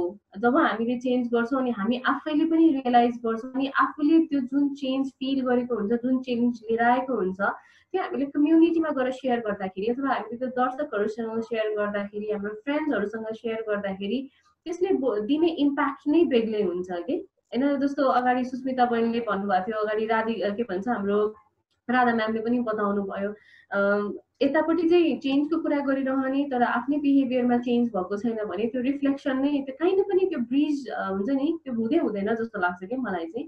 सो एज अ स्टार्टर मैले स्टार्ट गर्नु पर्यो, मलाई हेरेर अरूले सिक्ला, मेन मेरो बच्चाले नै सिक्ला, त्यसरी चाहिँ गर्न सकिन्छ। र मिडियाको लागि मिडियाको कुरा गर्दाखेरि सर्टेन कुराहरू मिडियाबाट पनि भन्नलाई अप्ठ्यारो हुन्छ। अप्ठ्यारो कुन वेमा भनेर भन्दाखेरि सबैको आफ्नै भ्याल्युजहरू हुन्छ होइन, जुन चाहिँ त्यसैलाई लिएर मान्छेले बढेको हुन्छ। कति कुराहरू कल्चरली त्यो सानैदेखि सिकाएको बढाएको हुन्छ नि, उसलाई त्यो भ्याल्युज नै त्यसरी डेभलप भएको हुन्छ कि त्यो उसको इन्डिपेन्डेन्स अथवा भनौँ के भन्ने उसलाई त्यो उसको चाहिँ एउटा ब्याकबोनको जसरी उसले बिल्ड गरेर हुन्छ कि त्यसलाई म पुरै भाग्छु भनेर चाहिँ सकिँदैन होइन। मिडियाले भनेको पटक पटक त्यही कुरा दोहोऱ्याइकन चाहिँ बिहेभियर चेन्जमा हेल्प गर्ने हो। सो हामीले अहिले खुलदुली.com मैले आफ्नै प्रोग्रामकै कुरा जोडेँ यहाँनिर, हामीले अहिले गरिरहेको कुरा पनि त्यही नै हो कि हामीले कसरी डिल गर्छौँ त भनेर भन्दाखेरि महिनावारी हो, रेगुलर कुरा हो, यो एकदमै सामान्य कुरा हो भनेर बुझाउन पनि आवश्यक छ। सँगसँगै यसलाई लिएर यो हाइजिनको कुराहरू जोड्न पनि उत्तिकै आवश्यक देख्छौँ कि हामीलाई जस्तो मेसेजहरू आइरहेको हुन्छ, जो किसिम हुन्छ नि, कति कुन उमेरको साथीहरूले सेयर गरिरहनु भएको हुन्छ, त्यसलाई हेरेर हामीले त्यही अनुसार चाहिँ उहाँहरूलाई काउन्सिलिङ गर्छौँ अथवा भनौँ उहाँहरूको खुजुलीहरूको चाहिँ समाधान गर्छौँ। तर यो मेन चाहिँ अब आज हामीले महिनावारी भनेको यो हो भनेर भनेका छौँ भने भोलि पनि त्यो भन्नै पर्ने हुन्छ कि, किनकि नेक्स्ट जेनेरेसन त आइपुग्छ नि, उसलाई पनि बुझाउन पर्यो, कसै न कसैले त बुझाउनु पर्यो। सकिन्छ घरैबाट बुझाउँ। अहिलेको यो लकडाउनको सिचुएसनमा झन् म त के भन्छु भने यति राम्रो प्लेटफर्म भएको छ कि हो, यो प्लेटफर्म हुनुको कारण फरक भयो, एकदमै नराम्रो भयो, तर हामीसँग एउटा प्रिभिलेज छ कि हामी घरमै छौँ, कुराकानी गरौँ न होइन। आमाले छोरीसँग महिनावारीको कुराकानी गरौँ। यही लकडाउनको टाइममा पनि कति धेरै किशोरी साथीहरूको फर्स्ट टाइम पिरियड भयो होला कि त्यो पिरियडको फर्स्ट टाइम पिरियडलाई ह्याप्पी पिरियड हामी किन बनाउन सक्दैनौँ कि सबैलाई औ मेरो त कस्तो स्टेन लागेको थियो, के भएको थियो, यो स्टोरिजहरू हामी किन बनाउन दिने कि त्यो हाम्रै हातमा छ। हामीले मलाई यस्तो भएको थियो, म मेरो बच्चालाई यस्तो हुन दिन्न, अथवा म मेरो बहिनीलाई यस्तो हुन दिन्न, अथवा म मेरो रिलेटिभलाई यस्तो हुन दिन्न भनेर हामीले सुरु गर्यो भने हुँदैन। अबको जेनेरेसनको फर्स्ट टाइम पिरियड स्टोरिजहरू चाहिँ त्यहीबाट राम्रो हुन्छ। र मिडियाको काम हामीले भन्नुपर्छ, हामी भनिरहन्छौँ र यो लङ टाइम जानेवाला छ, किनकि आवश्यक पनि छ होइन। अगाडि भने जस्तै एकजना बालिका अब आज किशोरी हुनुभएको हुन्छ, भोलि उहाँको फर्स्ट टाइम पिरियड होला, उहाँलाई पनि फेरि त्यही क्राम्प हुन्छ होइन। सो यो बुझाउन चाहिँ आवश्यक छ। यो एकदमै लङ प्रोसेस हो। कुनै न कुनै टाइम यो कम्प्रोमाइज सिचुएसनलाई लिएर हामी डिफ्रेन्ट लेभलमा पक्कै पनि कुराकानी गर्छौँ, अथवा हाम्रो नेक्स्ट जेनेरेसनले आउँदाखेरि यसलाई लिएर दे डेफिनेटली डिस्कस अन अर्को लेभलमा, तर इट्स एन अनगोइङ प्रोसेस के। सो यो चाहिँ हामीबाट स्टार्ट गरौँ र मिडियाले भनेको पनि जति रिलेटेबल स्टोरिजहरू सेयर गर्न सक्यो त्यति चाहिँ चेन्जेसहरू लिएर आउन सकिन्छ जस्तो चाहिँ मलाई लाग्दछ। पक्कै पनि शिखा दिदी। जस्तो हामीसँग अब हामीले चाहिँ जस्तो अब यो आजको छलफललाई चाहिँ अन्त्य गर्नुपर्छ जस्तो लाग्यो। त्यसै सन्दर्भमा चाहिँ जस्तो सबैजनालाई अन्तिममा हाम्रो आजको यो छलफल कार्यक्रमलाई हेरिराख्नु भएको हाम्रो जति पनि दर्शकहरू हुनुहुन्छ उहाँहरूलाई महिनावारीसँग सम्बन्धित चाहिँ तपाईँहरूको आफ्नो एउटा हुन्छ नि सन्देश दिन चाहनुहुन्छ भन्ने चाहिँ एकदम छोटकरीमा राख्नको लागि अनुरोध गरेँ र म सचिन सरबाट स्टार्ट गर्न चाहे। Thank you अनुराजी। यो चाहिँ कस्तो भने सबैजनाले मबाट सुरु गर्नुपर्छ भन्नुभयो जस्तो एउटा मोरल इकोनोमिक रिभोल्ट हुन्छ एउटा कन्सेप्ट। त्यो भनेर चाहिँ कुनै पनि पार्टी अथवा सङ्गठनको सहयोग बिना पनि एउटा व्यक्तिले आफूबाट चेन्जको चाहिँ इनिसिएसन गर्न सक्छ भन्ने छ। हामीले जति नै धेरै रिसर्चबाट पनि के देखेको छ भने जति नै धेरै टाइट रेगुलेसन भएको ठाउँमा पनि त्यो व्यक्तिले अनि सिनियर जेनेरेसनको चाहिँ आँखा छलेर हुन्छ कि के हुन्छ त्यो स्ट्रिक्ट रेगुलेसनहरू चाहिँ नमानेको अवस्था छ। त्यस कारणले स्ट्रिक्ट रेगुलेसन छ भन्दैमा धर्म छ, संस्कार छ, नीति छ, मूल्य छ, मान्यता छ भन्दैमा नयाँ एजुकेटेड जेनेरेसनले हुबहु त्यो सधैँ सब्सक्राइब गर्नु पर्दैन होइन। त्यसले गर्दाखेरि आफ्नोबाट चाहिँ मोरल इकोनोमिक रिभोल्ट एउटा व्यक्ति आफैले पनि त्यो एजेन्सीले चाहिँ जहिले पनि त्यो चाहिँ चेन्जको लागि ट्रान्सफर्मको लागि चाहिँ लडिरहनु पर्छ होइन। नत्र भने त्यो सोसाइटीमा त के हुन्छ भने कल्चरल ल्याक हुन्छ। यो चेतना चाहिँ अगाडि अगाडि जान्छ तर प्र्याक्टिस बिहेभियरल फ्याक्टर चाहिँ अझ पनि चेन्ज आउँदैन। त्यो चाहिँ एउटा ग्याप रहिरहन्छ। त्यसकारण हामी जो जहाँ छौँ आफ्नो तर्फबाट चाहिँ चेन्ज ल्याउनको निम्ति एउटा एजेन्सीले चाहिँ रिभोल्ट गर्नको निम्ति परिवर्तन ल्याउनको निम्ति हामी हाम्रो भूमिका चाहिँ निभाइरहँ। फैलिनुमा जति आनन्द हुन्छ खुम्चिनुमा हुँदैन भन्दै म सबैजनालाई अहिले यही भनेर नमस्कार। Thank you. हजुर राधा म्याम। हजुर मेरो चाहिँ विनम्र अनुरोध के छ भने जो साथीहरू संस्थाहरू यौन तथा प्रजनन अधिकार लैङ्गिक हिंसा न्यूनीकरण मानव अधिकार शान्तिमा काम गर्नुहुन्छ उहाँहरूले चाहिँ मर्यादित महिनावारीको लागि चाहिँ एउटा प्रस्थान बिन्दु बनाएर काम गर्नुभयो र व्यक्तिगत तहमा आफू परिवर्तन भन्दा पनि रूपान्तरणै हुनुभयो भनेदेखि चाहिँ हामीले यो मर्यादित महिनावारीलाई स्थापित गर्न सक्छौँ। मानव अधिकारको प्रवर्धन गर्न, लैङ्गिक हिंसा घटाउन र यौन तथा प्रजनन अधिकारलाई सुधार्नको लागि चाहिँ एउटा महत्त्वपूर्ण चाहिँ टेवा दिन सक्छौँ। त्यसका लागि चाहिँ तयार हुनुहोस्, तपाईँहरू व्यक्तिगत तहबाटै आफ्नै तहबाट नै तयार हुनुहोस् भन्ने चाहिँ विनम्र अनुरोध गर्न चाहन्छु। त्यस्तै एउटा मलाई सानो थप्न मन लाग्छ यो मर्यादित पाटोभित्र चाहिँ जस्तै एउटा होलिस्टिक पाटो चाहिँ छिर्नुहुँदाखेरि चाहिँ जस्तै डिग्निटीको कुरा गर्दाखेरि चाहिँ अब मान्छेको चाहिँ एक किसिमको चाहिँ इम्पावर्ड भएर चाहिँ फिल हुने डिग्निटीको मात्रै पाटो चाहिँ होइन। त्यसमा चाहिँ हाइजिनको पाटो पनि उत्तिकै इम्पोर्टेन्ट भएर आउँछ। किनभने किन इम्पोर्टेन्ट हुन्छ भने सिम्पल एउटा प्र्याक्टिकल कुरो चाहिँ त्यो ब्लिडिङ भइसकेपछि जब त्यो ब्लिडिङ शरीरलाई चाहिँदैन भनेर त्यो बगिसकेपछि त्यसको म्यानेजमेन्ट गर्नुपर्ने पाटो छ नि, त्यो म्यानेजमेन्ट गर्नुपर्ने पाटोसँग नै हाइजिनको पाटो सेफ्टीको पाटो जोड्ने हुनाले हामीले डिग्निटीको पाटो चाहिँ समातेर अनि हाइजिनको पाटो चाहिँ छोड्दाखेरि चाहिँ त्यसमा चाहिँ रेसनल चाहिँ त्यसप्रति जजमेन्ट चाहिँ हुँदैन। त्यस कारण होलिस्टिक एप्रोचबाट हेर्दाखेरि पब्लिक हेल्थ एप्रोचबाट हेर्दाखेरि अथवा होलिस्टिक एप्रोचबाट हेर्दाखेरि चाहिँ सबै पाटो उत्तिकै जोडेर आउँछ। सबभन्दा पहिला त कन्सेप्चुअली चाहिँ इम्पावर हुनु डिग्निटीको पाटो जोडिने भइहाल्यो। यसको मतलब एउटा समात्दाखेरि अर्को छोड्ने भन्ने चाहिँ होइन। त्यो कुरा चाहिँ त्यो चाहिँ होलिस्टिक अप्रोच भयो। जस्तो डिग्निफाइड मेन्स्ट्रुएसन भनेको चाहिँ राधा म्यामले भनेको मैले भन्छु यसलाई पछाडि राखेँ नि। डिग्निफाइड मेन्स्ट्रुएसन भनेको चाहिँ होलिस्टिक अप्रोच हो जसले चाहिँ महिनावारीलाई मानव अधिकारको दृष्टिकोणबाट हेरिनुपर्छ। जहाँ त्यसलाई चाहिँ प्रिन्सिपल्ली भन्छौँ हामी, जहाँ चाहिँ तपाईँको के अरे स्वास्थ्य, शिक्षा, खानेपानी, सरसफाइ, वातावरण अधिकार, सशक्तिकरण साइमल्टेनियसली जानुपर्छ। त्यो पनि फेरि थ्रु आउट द लाइफ जानुपर्छ भन्ने हो। र अर्को कुरा चाहिँ जुन यो पावर कन्स्ट्रक्सन छ नि, नलेज कन्स्ट्रक्सनको कुरा, त्यो चाहिँ यो महिलाहरू छोरीहरू चाहिँ म पावरलेस रहेछु भन्ने कुरा उसले मिन्स हुनुभन्दा अगाडि नै थाहा पाउँछ। 5-6 वर्षको उमेरमा नै आफ्नो घर परिवार आमाबाट थाहा पाउँछ भने पुरुषहरूले पनि केही न केही रूपमा उसले महिनावारी भनेको चाहिँ इम्प्योर रहेछ अथवा चाहिँ यो चाहिँ इन्फेरियर रहेछ, म चाहिँ सुपेरियर छु भन्ने फिलिङ हुन्छ। त्यसै कारणले गर्दा त्यो सोसियलाइजेसन हुँदै जाँदाखेरि by the and of the day अथवा के अरे इभेन्चुअली चाहिँ केटीहरू चाहिँ कन्भर्टेड एज अ भिक्टिम, केटाहरू चाहिँ कन्भर्टेड एज अ रेपिस्ट। दुवैजनाको चाहिँ त्यो के होइन त के अरे मिस्टेक होइन त्यो चिज नगराउनका लागि हामीले पावर कन्स्ट्रक्सनको बेलादेखि नै यसलाई चाहिँ साइकोलोजिकल्ली स्ट्रङ बनाएर लैजानका लागि चाहिँ बच्चा बेलादेखि नै यसलाई डाइलग गर्न पर्यो ताकि यो मेन्सुरेसन भनेको चाहिँ एभ्रिवानले चाहिँ एक्नोलेज गर्न सकोस्, यसको इसेन्सलाई एक्सेप्ट गर्न सकोस् र यसले आवश्यक पर्ने जति पनि यसको इमिडिएट र लङ टर्म रूपमा आएका जति पनि कन्सिक्वेन्सेसहरू छन् ती सबैलाई चाहिँ सम्बोधन गर्न सकोस् भन्ने हो। यसले चाहिँ हाइजिनको कुरै नगर भारतको कुरै नगर भने हाइजिनभित्र पनि महाभारत छ। हामीले नेपालमा भएको जुन खालको कुराकानी गरिराखेका छौँ त्यो कुराकानीले सम्बोधन गर्नै सक्दैन। हामी एकदमै टिप अफ द आइसबर्गमा छौँ, हाइजिनकै कुरा गर्ने पर्यो। तर डिग्निटी भनेको चाहिँ एउटा अम्ब्रेला टर्म हो जसले चाहिँ जसको अन्तर्गत चाहिँ सेनिटरी प्याड अथवा चाहिँ मेन्स्ट्रुअल कप अथवा हाइजिन अथवा टोयलेट पनि पर्छ। तर त्यसलाई मानव अधिकारको दृष्टिकोणबाट हेरियो यो चाहिँ उसले डिजर्भ अथवा मिसरेटेड डिजर्भ भन्ने पर्सपेक्टिभबाट हेर्नुपर्छ भन्ने चाहिँ मेरो मान्यता हो। हजुर, हस्, धेरै धेरै धन्यवाद। म सुस्मिता बहिनीसँग आउन चाहे। मेरो भनाइ चाहिँ के छ भने अब पहिला के थियो हाम्रो महिनावारको बेलामा हाम्रो अग्रज हाम्रो आमा हाम्रो हजुरआमाले के गर्नुहुन्थ्यो, के नियम पालना गर्नुहुन्थ्यो भन्ने होइन। अब चाहिँ हामीले अब आउँदो दिनमा र अब आउने पिँढीलाई चाहिँ हामीले के सिकाउने र कसरी महिनादित महिनावारी भन्ने कुरा सिकाउनु पर्छ भन्ने कुरा लाग्छ। र अनि परिवर्तन चाहिँ हामी युवाले पक्कै पनि ल्याउन सक्छौँ र परिवर्तन हाम्रै पालामा सम्भव छ। हामीले अठोट गऱ्यो भने सक्छौँ होइन। अब त्यही भएर परिवर्तन आफैले सुरुवात गरौँ र आफूले जानेको सिकेको कुरा आफ्नो भाइ बहिनीहरू तथा आफ्ना छिमेकीहरू तथा आफ्नो समुदाय आफूले भ्याउने सबै साथीभाइहरूलाई सिकाउँ भन्न चाहन्छु। धेरै धेरै धन्यवाद।